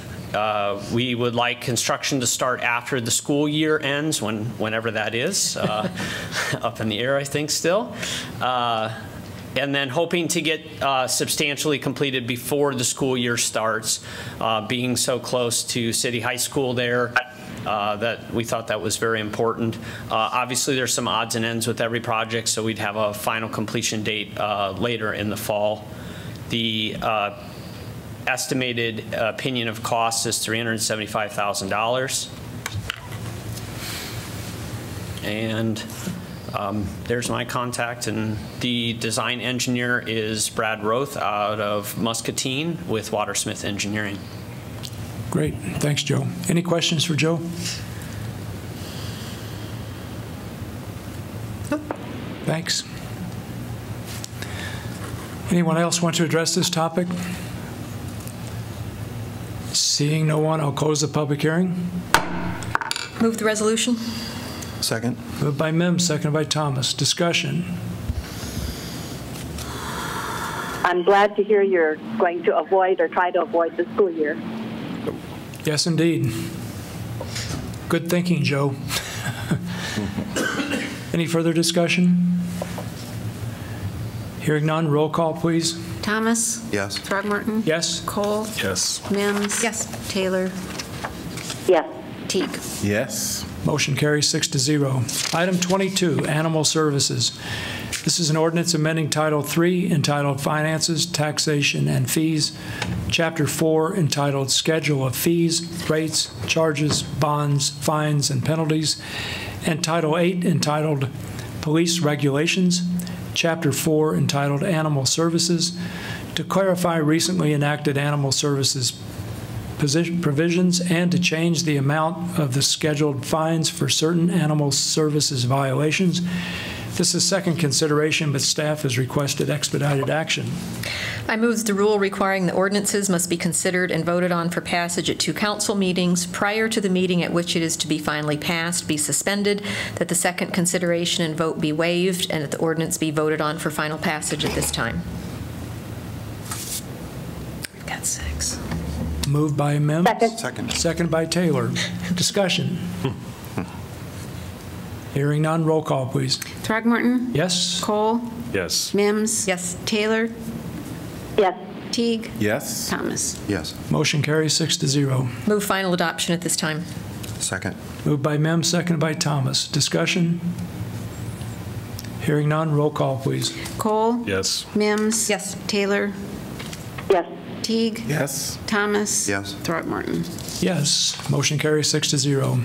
Item 23, Community Police Review Board Amendments. This is an ordinance amending Title 8 Police Regulations, Chapter 8 Community Police Review Board, to provide for changes in procedure and enhance opportunities for conversation when the conclusions of the police chief and the board differ. Could I have a motion to pass and adopt, please? So moved. Moved by Teague. Second. Second by Thomas. Discussion. Hearing none, roll call, please. Mims? Yes. Taylor? Yes. Teague? Yes. Thomas? Yes. Throgmorton? Yes. Cole? Yes. Motion carries 6-0. Item 24, Moss Ridge TIF Ordinance.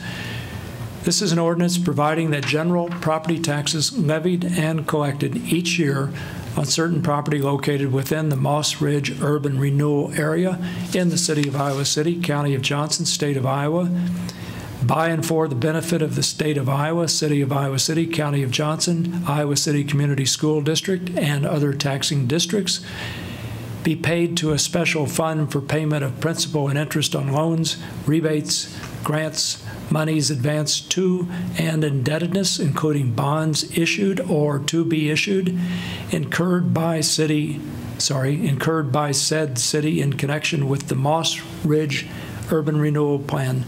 Could I have a motion to pass and adopt, please? So moved. Second. Moved by Teague, second by Cole. Discussion. Hearing none, roll call, please. Taylor? Yes. Teague? Yes. Thomas? Yes. Throgmorton? Yes. Cole? Yes. Mims? Yes. Motion carries 6-0. Item 25, electric assist bicycles. This is an ordinance amending Title IX entitled Motor Vehicles and Traffic, Chapter 1 entitled Definitions, Administration and Enforcement of Traffic Provisions, and Chapter 8 entitled Bicycles to provide for the operation of electric assist bicycles. Could I have a motion for first consideration, please? So moved. Second. Moved by Teague, seconded by Cole. Discussion. Anybody on staff want to say anything about this? I think it's exciting. Yeah, this relates to our upcoming bike share, so maybe, Darian, do you want to come up and just update council where we're at with the bike share? Sure. Hi there. Darian Nagelgam, Transportation Darian. Services. So this is an ordinance which is going to define more clearly in our code to allow for electric assist bikes. And why we needed to define that more clearly is because these bicycles operate a little bit differently. Many of our bike share companies have electric assist bikes, which give you a little bit of a power assist in proportion to how hard you push down on the pedal, as opposed to an electric assist bike that has sort of a throttle and you can set it and you just kind of go without pedaling. So we just need to make sure that our code is caught up so that when we implement a bike share, many of them have these electric assist bikes that they would be enabled. And they're also getting more popular. You could go into any one of the local bike shops and you could pick up an electric assist bike. So they help you get up hills a little bit easier. They help you, they give you a little, basically it makes you a fitter version of yourself, is what they do. So we think they'll be popular. We just needed to make sure that the code reflected and allowed for their operation where normal bicycles would operate. Mm-hmm. Scooters are also a hot topic lately. This has nothing to do with scooters, correct? This is specifically just for electric assist bicycles. And that will be on the horizon of the future. Correct. Okay. Yep.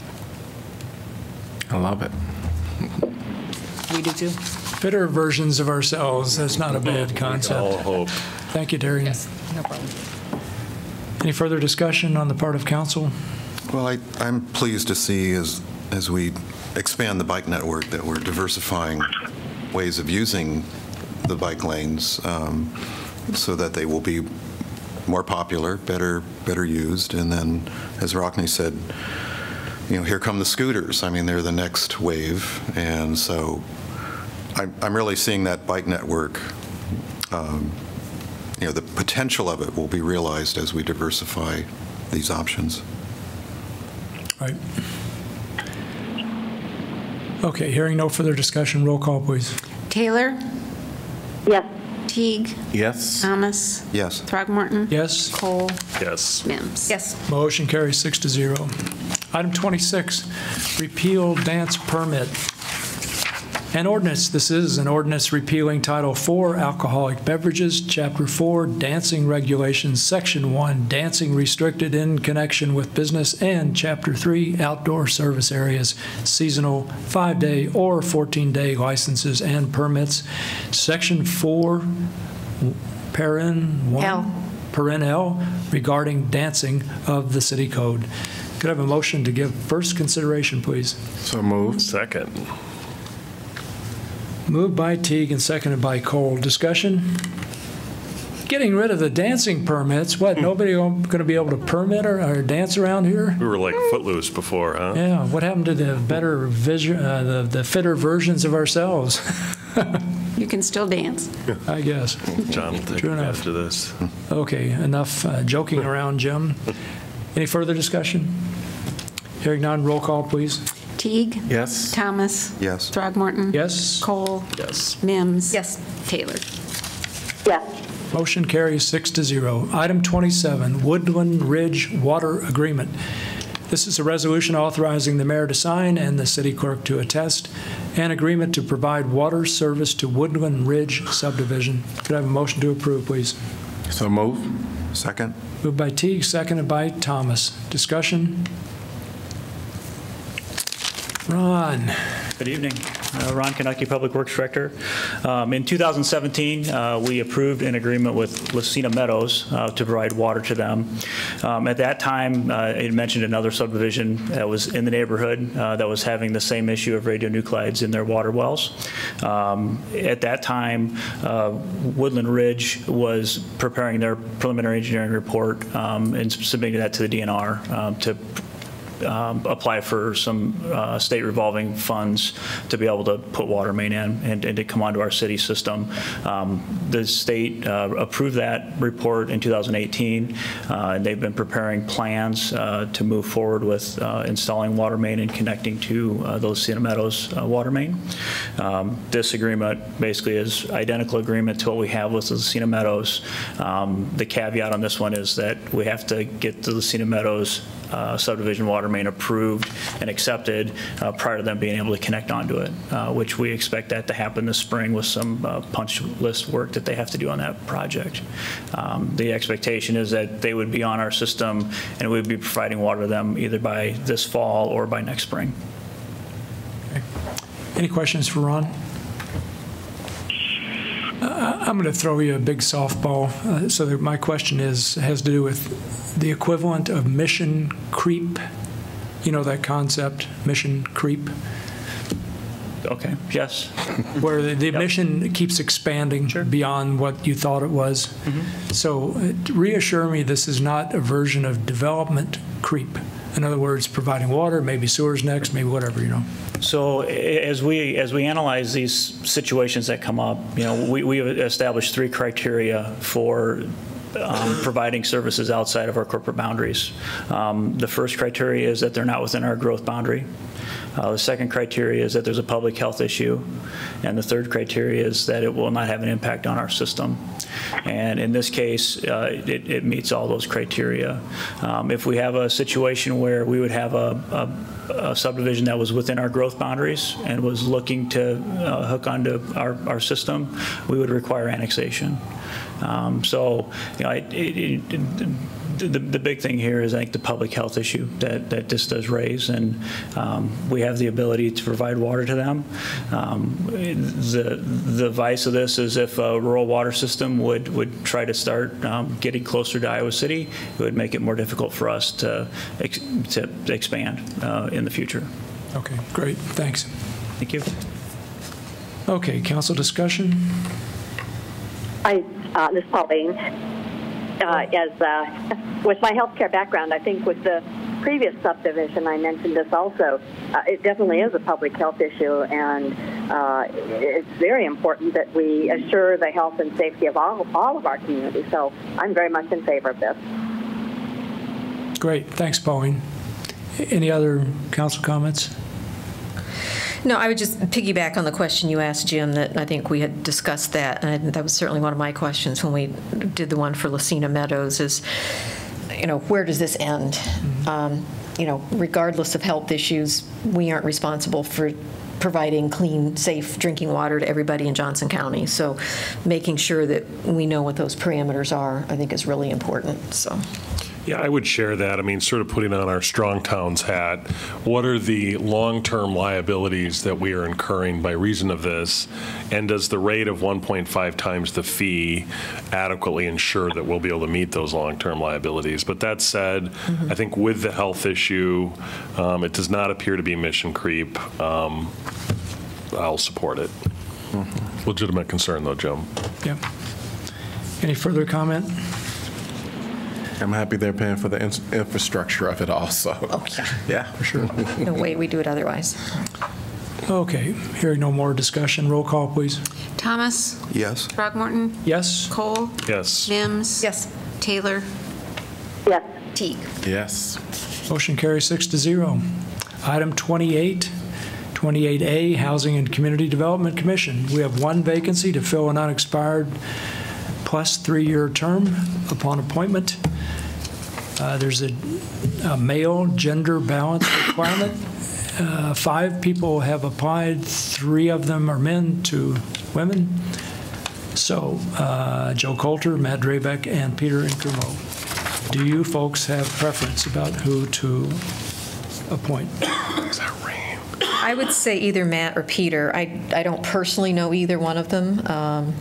Peter called me. Joe obviously is a great representative, but we've talked about trying to give new people an opportunity, and Joe has served on a number of Iowa City commissions in the past. So I feel very strongly that it needs to be either Matt or Peter, but I don't have a strong opinion. I don't know either one of them personally. Well, I've had conversations with Peter as president of the Congolese community, and he'd be a good appointee. And I would support that. He did give me a call or an email. I forget which it was, so I would support Peter. But I don't know what other people think either. So I would support Peter. Okay. I think it's great to get some representation from the Congolese community too.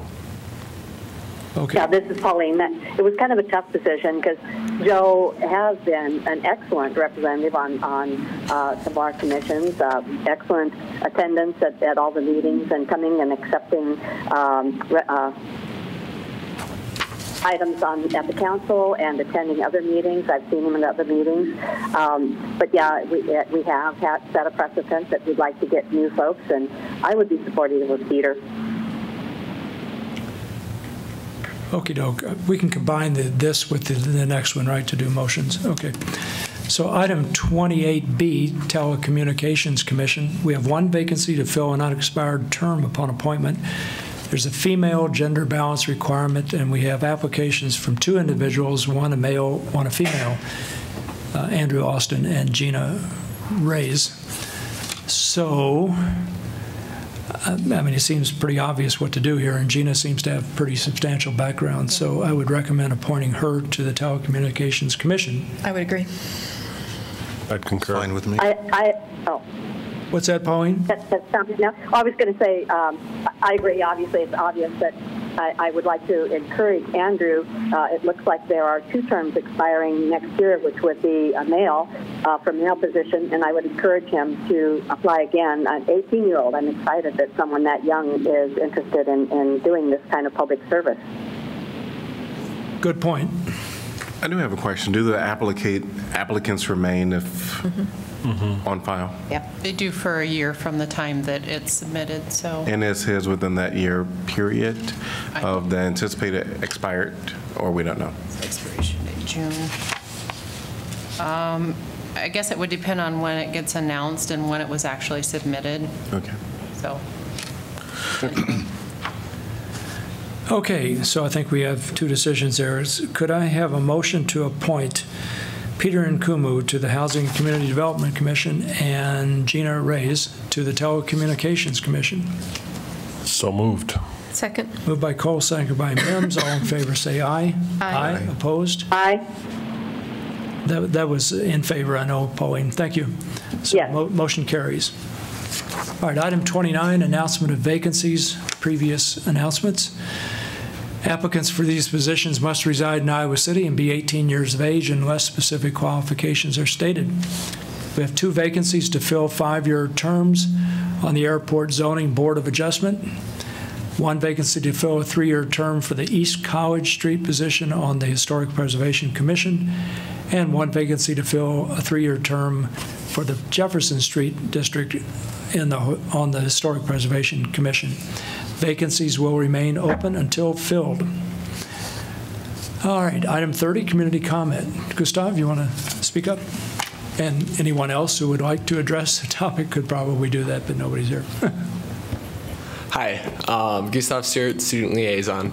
I wanted to mention 2 kind of university happenings that I figured it's worth mentioning. First off, that currently there are plans to put a student garden right by North Hall in the river, if you know that green space over there. Moving it from where it currently is at, where it's close by West High School, to convert it there.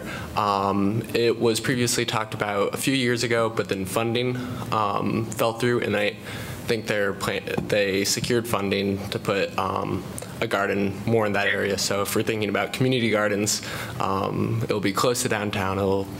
I'm sure everybody can use it and whatnot, but that'll be coming up in the next couple years. So that's something super exciting. That's great. And the second thing was, I'm not sure if you remember from last year that we're currently using fundraising for the Hawkeye Completion Grant, which the Hawkeye Completion Grant is essentially if you have fees $100 to $1,000 on your university bill, and you aren't allowed to register for next semester's classes, right? So currently we're creating, we did this last year, but we're fundraising again to, I think the goal is $5,000, at least what we're trying to garner for funds, and I think there's additional funds elsewhere, but to kind of, if an individual is currently in that situation and they don't have the sufficient funds, that you would have those funds available, a small grant per se. So I wanted to extend the offer to you to donate, and I can send you the link. Yeah. Anyways, Okay. Thank you. Thank you. Thank you, Gustav. All right, item 31, City Council information. So maybe we could start with Bruce and move to the right. All right. Well, we haven't met for some time. Got a long list, huh? Not exactly. Actually, I was able to attend Through My Eyes that was held here in the City Hall, and it was a film that spotlighted 4 individuals with disabilities and 4 without, who spent some time learning what it was like to have disabilities. And so within the film, it was someone that was without sight, and actually Simon was the guinea pig, I guess, that experienced life without sight. There was one individual where they didn't have the ability to talk, so they communicated through text, through writing, and so that was an experience that someone had the ability, had to role play, not being able to communicate through voice, but through texting and writing. And so, and there were some more things that happened in that video. One thing that I appreciated was actually seeing, really having that communication after the film to discuss with some of the role players, as well as some of the, an individual that was a part of the production of this. And really get a sense of what it is to live with a disability. And so I really did appreciate that opportunity, and I think it's something that others should try to watch when they get a chance. Other than that, I did a couple Johnson County livable communities events. One was well, not events, but meetings. One was surrounding caregiver action team, and the other one was the task force on aging. And then today I got an opportunity to go to the University of Iowa Faculty Senate, which was held in the old Capitol Mall. And I'll tell you, there are some passionate people. The topic for me was about affordable housing relating to the college students. And so there were some passionate people about there that really will, like to be at the table, it was my impression, to discuss the needs of the students and the need for affordable housing, especially with a lot of the new buildings going up where there will be high density. They just thought that they would, some expressed wanting to be at the table to voice their opinion, and I told them they could always reach out to us. So, yeah, that's what I have to report. Thanks for doing that. And Bruce, you were there because I had a conflict in my schedule, and so you were gracious enough to cover for me, so I very much appreciate that. And I guess not necessarily in exchange, but you were all, I know you were sick last Thursday, and the reason why I know that is because I covered for you to speak with an absolutely delightful group of students called the Roosevelt Group, which I had never heard of, but evidently right now on the University of Iowa campus, there is a group of students that are actually funded by the Roosevelt family, like as in the Roosevelt family. And I found that fascinating. Like, I should have known that before, because FDR, of course, and Eleanor, of course, is one of my heroes. And so it's a delightful group of students, probably about 20, that wanted to engage in a discussion on policy. And so Senator Bolcom was there, Professor Tolbert, and also the head of NextGen. And we had a great discussion about the future of college education, keeping college affordable. And I think the students were actually interested too, so, which is always thrilling. That I don't think there were too many sleepy eyes there. It was a great discussion, great opportunity. And I think to your point, Bruce, we really do need to do more to the extent we can with the collaboration with the University of Iowa with our terrific students. It was a real terrific opportunity, and it's great to see that the legacy of FDR is carried on, and Eleanor Roosevelt on our campus. So that was very wonderful. I do briefly want to comment on something that none of us could be at tonight. Jim, you briefly mentioned that in your opening. Of course, I'm referring to the Church of Nazarene. They received some Nazi graffiti. Swastikas were placed on their church, and I know everyone at this table cannot strongly condemn enough, and that we will do everything in our power to stand up to the bullies that intimidate our residents that belong here and will always belong in the city of Iowa City, no matter what. We will always stand with those residents, no matter what, and they will always be part of our community. I hope as a council we keep an eye out for additional events for us to be able to attend, because I think it is very important. I would have loved to have been there tonight. We couldn't do that because of our council obligations. But we really do need to continue to monitor that and to ensure that we're doing everything in our power. And I think the public can be assured that we are doing everything, and I know our police department, our city manager, all of us are doing everything we can to stop this and get to the bottom of it, because it certainly has been a troubling trend that we've seen, at least in my experience, in the last 1 or 2 years, and we need to reverse that because it is never acceptable as far as that goes, and we will do anything possible for those residents. I did want to highlight a few events that residents may want to attend. You know, one woman who I wish I would have known better was Barbara Schlachter, her husband Mel. Barbara was one of the founding members of 100 Grannies. And what I love about Barbara and also the 100 Grannies is they are a group of action. They get things done, they move, as they say, they educate and they agitate. And that includes occasionally grannies get in trouble sometimes, but they do for a good cause. So Monday, March 18th and March 25th and March 25th, from 6:30 to 8 p.m., there will be a lecture celebrating Barbara Schlachter and her legacy. It will be done and it will be at the Iowa City Senior Center and room 202. And the lecture will be by Peter Rolnick. He will talk about climate change, which I know is an issue that we all care about, and it's free to the public, and I encourage you to attend. Another organization that I absolutely love is the Burr Oak Land Trust, one of these quiet nonprofits that does a tremendous amount of good work in saving land and administering and doing a lot of great work in forestry. They're going to hold a fundraiser March 13th, I guess that's tomorrow, at Short's East Side Burgers, one of my favorite places, and 15% of those profits will go and be donated to the Burr Oak Land Trust, and that's on Westbury Drive from 5 to 9 p.m. Everyone can go. You just got to be hungry and love their terrific burgers. And finally, there is a physics and astronomy demonstration show, March 15th, Van Allen Hall. This year's theme is Natures and Rhythms, the ways in which Mother Nature produces periodic motion and rhythm.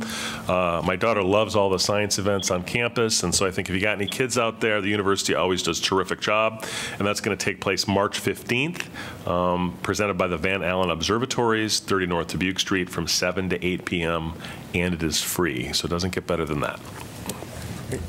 Well, I've been sort of under the weather for a while. And then there's the endless winter. So all these things in my calendar are just sort of passing me by. But I did make it to the Prairie Hill this past weekend, had its first year of celebrating its occupancy of the site. And, I've mentioned Prairie Hill from time to time because I think it's such a great example of new development, which is a really, I think, good example of what I've been referring to as sociable design, as well as integrating varying housing types in a way that's done, I would say, very coherently.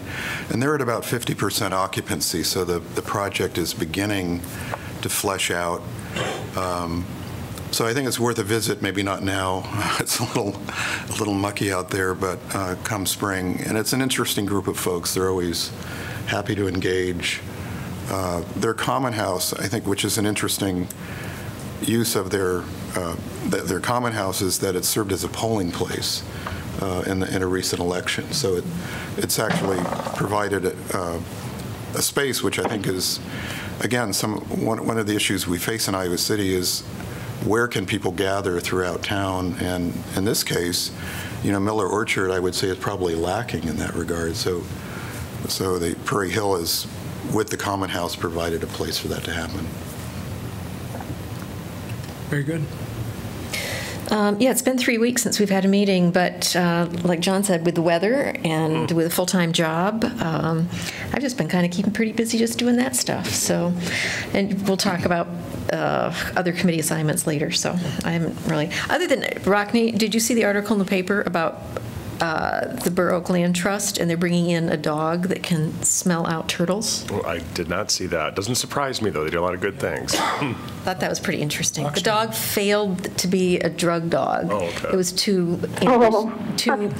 too active, I guess. And so. Sounds like my dog. So, yeah, so they're using it to find the little painted turtles. Good stuff. Very good. Pauline, your turn.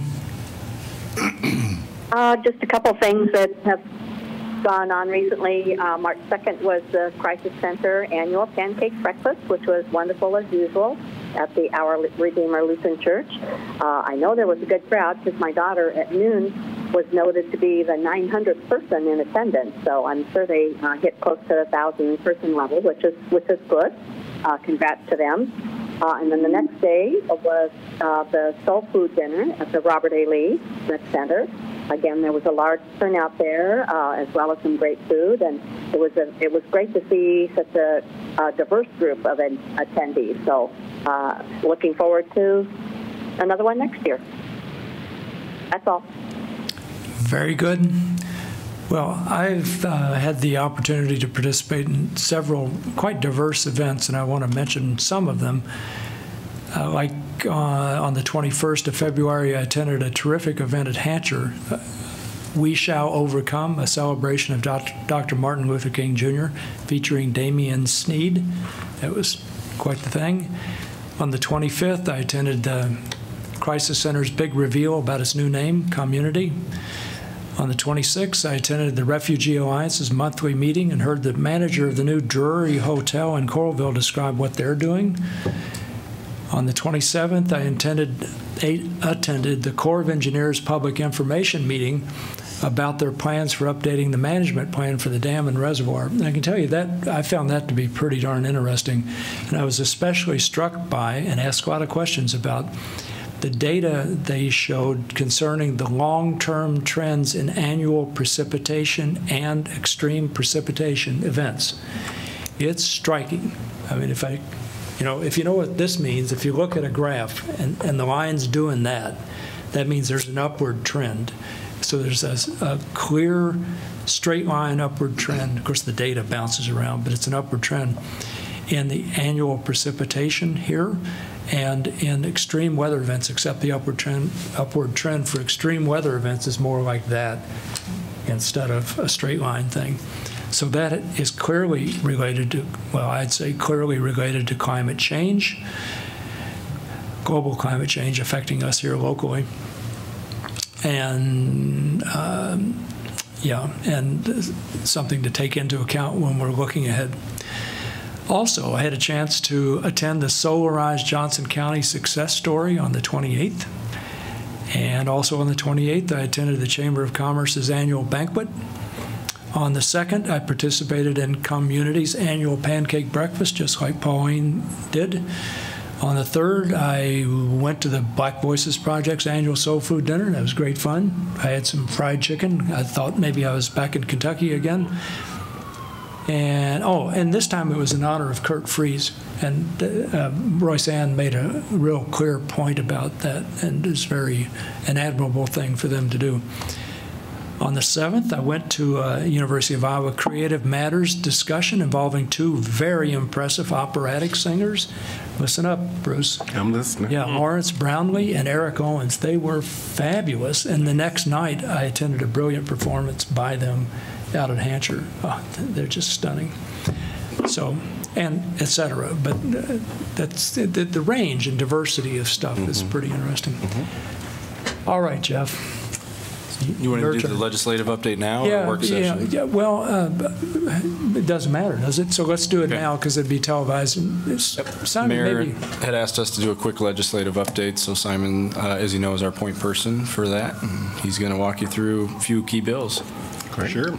I'll start with a couple of notes about the timeline. So the first legislative funnel passed last Friday, and by that date, all new legislation has to be reported out of committee within the originating chamber.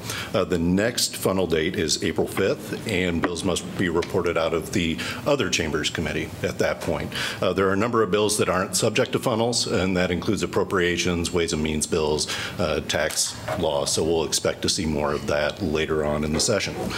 First one I'm going to address is rental permit caps. So this is the one that's dominated our time most thus far in the session. This would remove our ability to place caps on rental permits in neighborhoods. You'll remember after the state passed the residential occupancy bill a couple of years ago that this was our next best solution. And part of that solution was also an increased enforcement on code violations, and so that's related to the complaint you heard tonight. And as each of these tools are removed from our toolbox, I think that you'll see that the next best solution is a little bit worse and has a little bit more unintended consequences. So this is one we take very seriously. We don't want to see it pass, but it does appear to have a great deal of momentum. It passed the Senate yesterday on a vote of 35 to 11. Just today, it was introduced in the House and renumbered, and will be eligible for debate in the House on Friday. So it is moving pretty quickly. We did meet with the Iowa City area realtors group today. They're the ones that are pushing it in Des Moines. Realtors from both Iowa City and Ames. It has been added to their statewide legislative priority list. Senator Bolcom yesterday, as it was being debated on the floor of the Senate, did speak on our behalf and did a very good job. Again, we don't want to add additional layers of regulation with additional unintended consequences. So our goal right now is hopefully that we can work with the local realtors to find an agreeable solution, at least in the near term here locally, and hold off on state legislation for at least a year.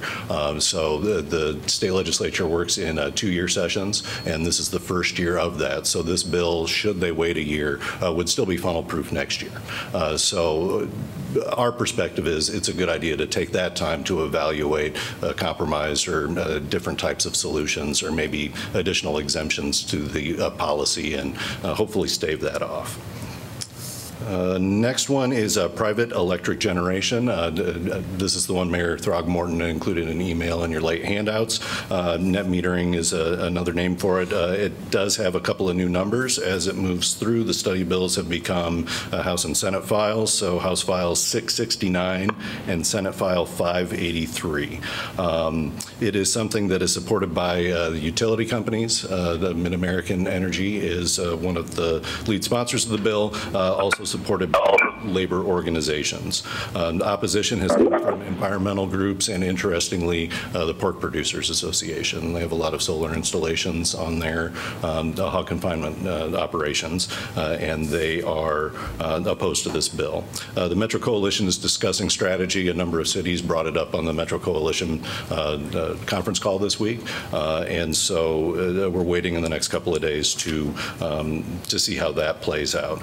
We haven't registered on it as a city, given the solar partnership that with Mid-American and the fact that a couple of labor organizations have registered in support of it. So it was one that kind of hit both sides of the strategic plan. So we haven't moved on it yet as a city, but expect that the Metro Coalition may as those discussions continue. And please stop me with any questions as I go here.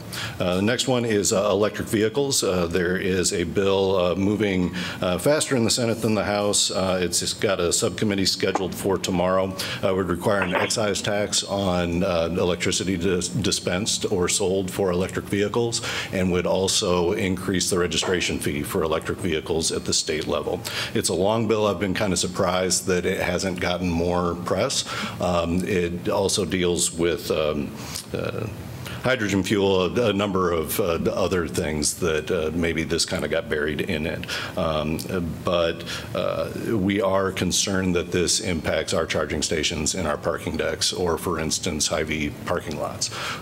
So we're going to work at that angle and hopefully do something to be able to slow that bill down, or at least have our charging stations removed from it, given that we don't charge for the electricity there. House Study Bill 165, property tax reform. So this one we haven't been engaged in much. We don't expect it to move very quickly, given that it is funnel proof as a tax policy.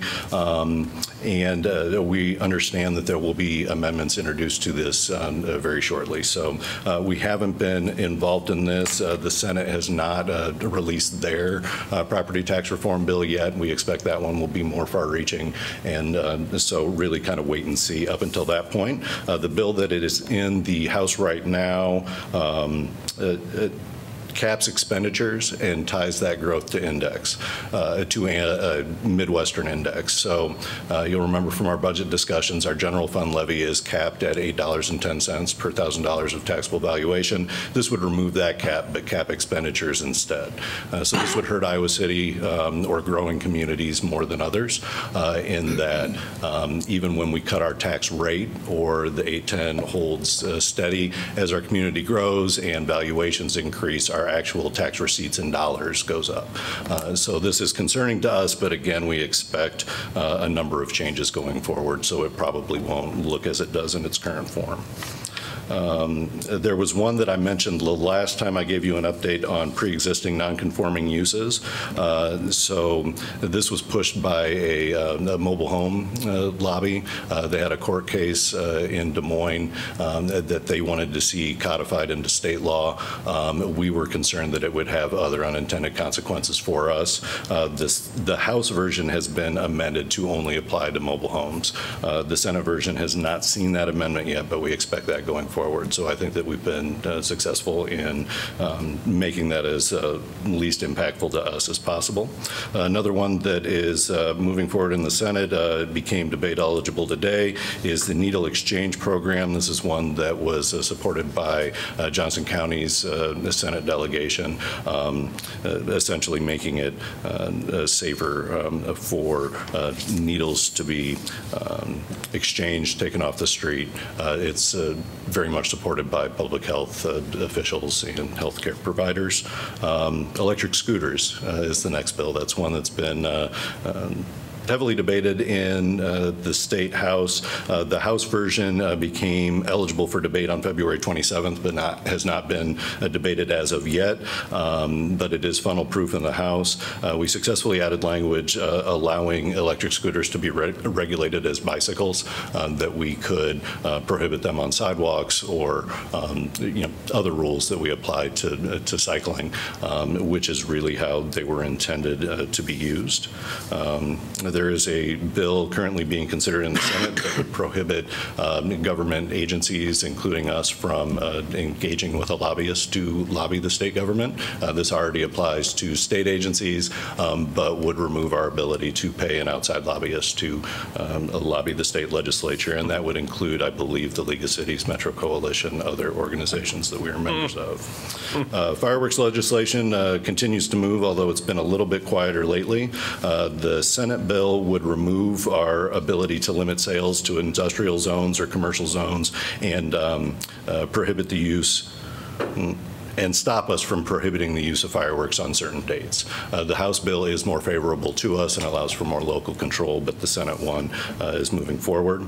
Another bill that the mayor had mentioned in an email was city right-of-way cost recovery from utilities that use the right-of-way. This is the one that Mr. Grassley from MediaCom included a letter in your packet. The League, Metro Coalition, and MediaCom are all registered against it. Des Moines and Dubuque have right-of-way ordinances where they have been able to quantify exact dollar amounts, so they're really taking the lead on opposing that bill. The assessor's bill that we were concerned about early on has a strike-through amendment, so basically it's a brand new bill. It would no longer have assessors stand for retention elections, but would rather provide penalties for assessors found to have not followed the state appraisal manual. So that one, we don't have the same concerns about it that we did previously. Massage therapy bills have also moved in a good direction for us. There was one that passed the Senate 48-0. That makes practicing massage therapy without a license a serious misdemeanor. The League of Cities was also registered in favor of that. And this is my last one. This one just came across my desk. We haven't interacted on it at all yet, but there is a bill relating to the carrying, possession, or transportation of weapons on school grounds, places of employment, et cetera. I think that there are some restrictions on where those weapons can be and ammunition, but it is something that would change the way that government agencies and schools are able to prohibit firearms on their property. So deep breath. We expect a lot more flurry of bills in the next couple of weeks leading into that second funnel date. And then after that, it becomes mostly tax policy and appropriations, ways and means bills. Thanks for the update, Simon. Thank you. Ashley, or Jeff, I would no, you. So just wanted to remind council that you're welcome to attend our Government Alliance on Race and Equity training that's going to be held on March 29th. So I think we've sent you an email about it, but throwing that out there, it's still available to you if you haven't registered. And then also just noting that we're getting very close to choosing a date, place, and time for our first complete count committee for the census in the first week of April. So that's coming. The first week of April is just a year away then from Census Day. So a lot of work coming up. That's it. Thanks, Ashley. Shaking heads over there. Okay. Looks to me like we're done. Can I have a motion to adjourn, please? So move. Second. Moved by Teague, second by Cole. All in favor, say aye. Aye. Opposed? Aye. We are adjourned.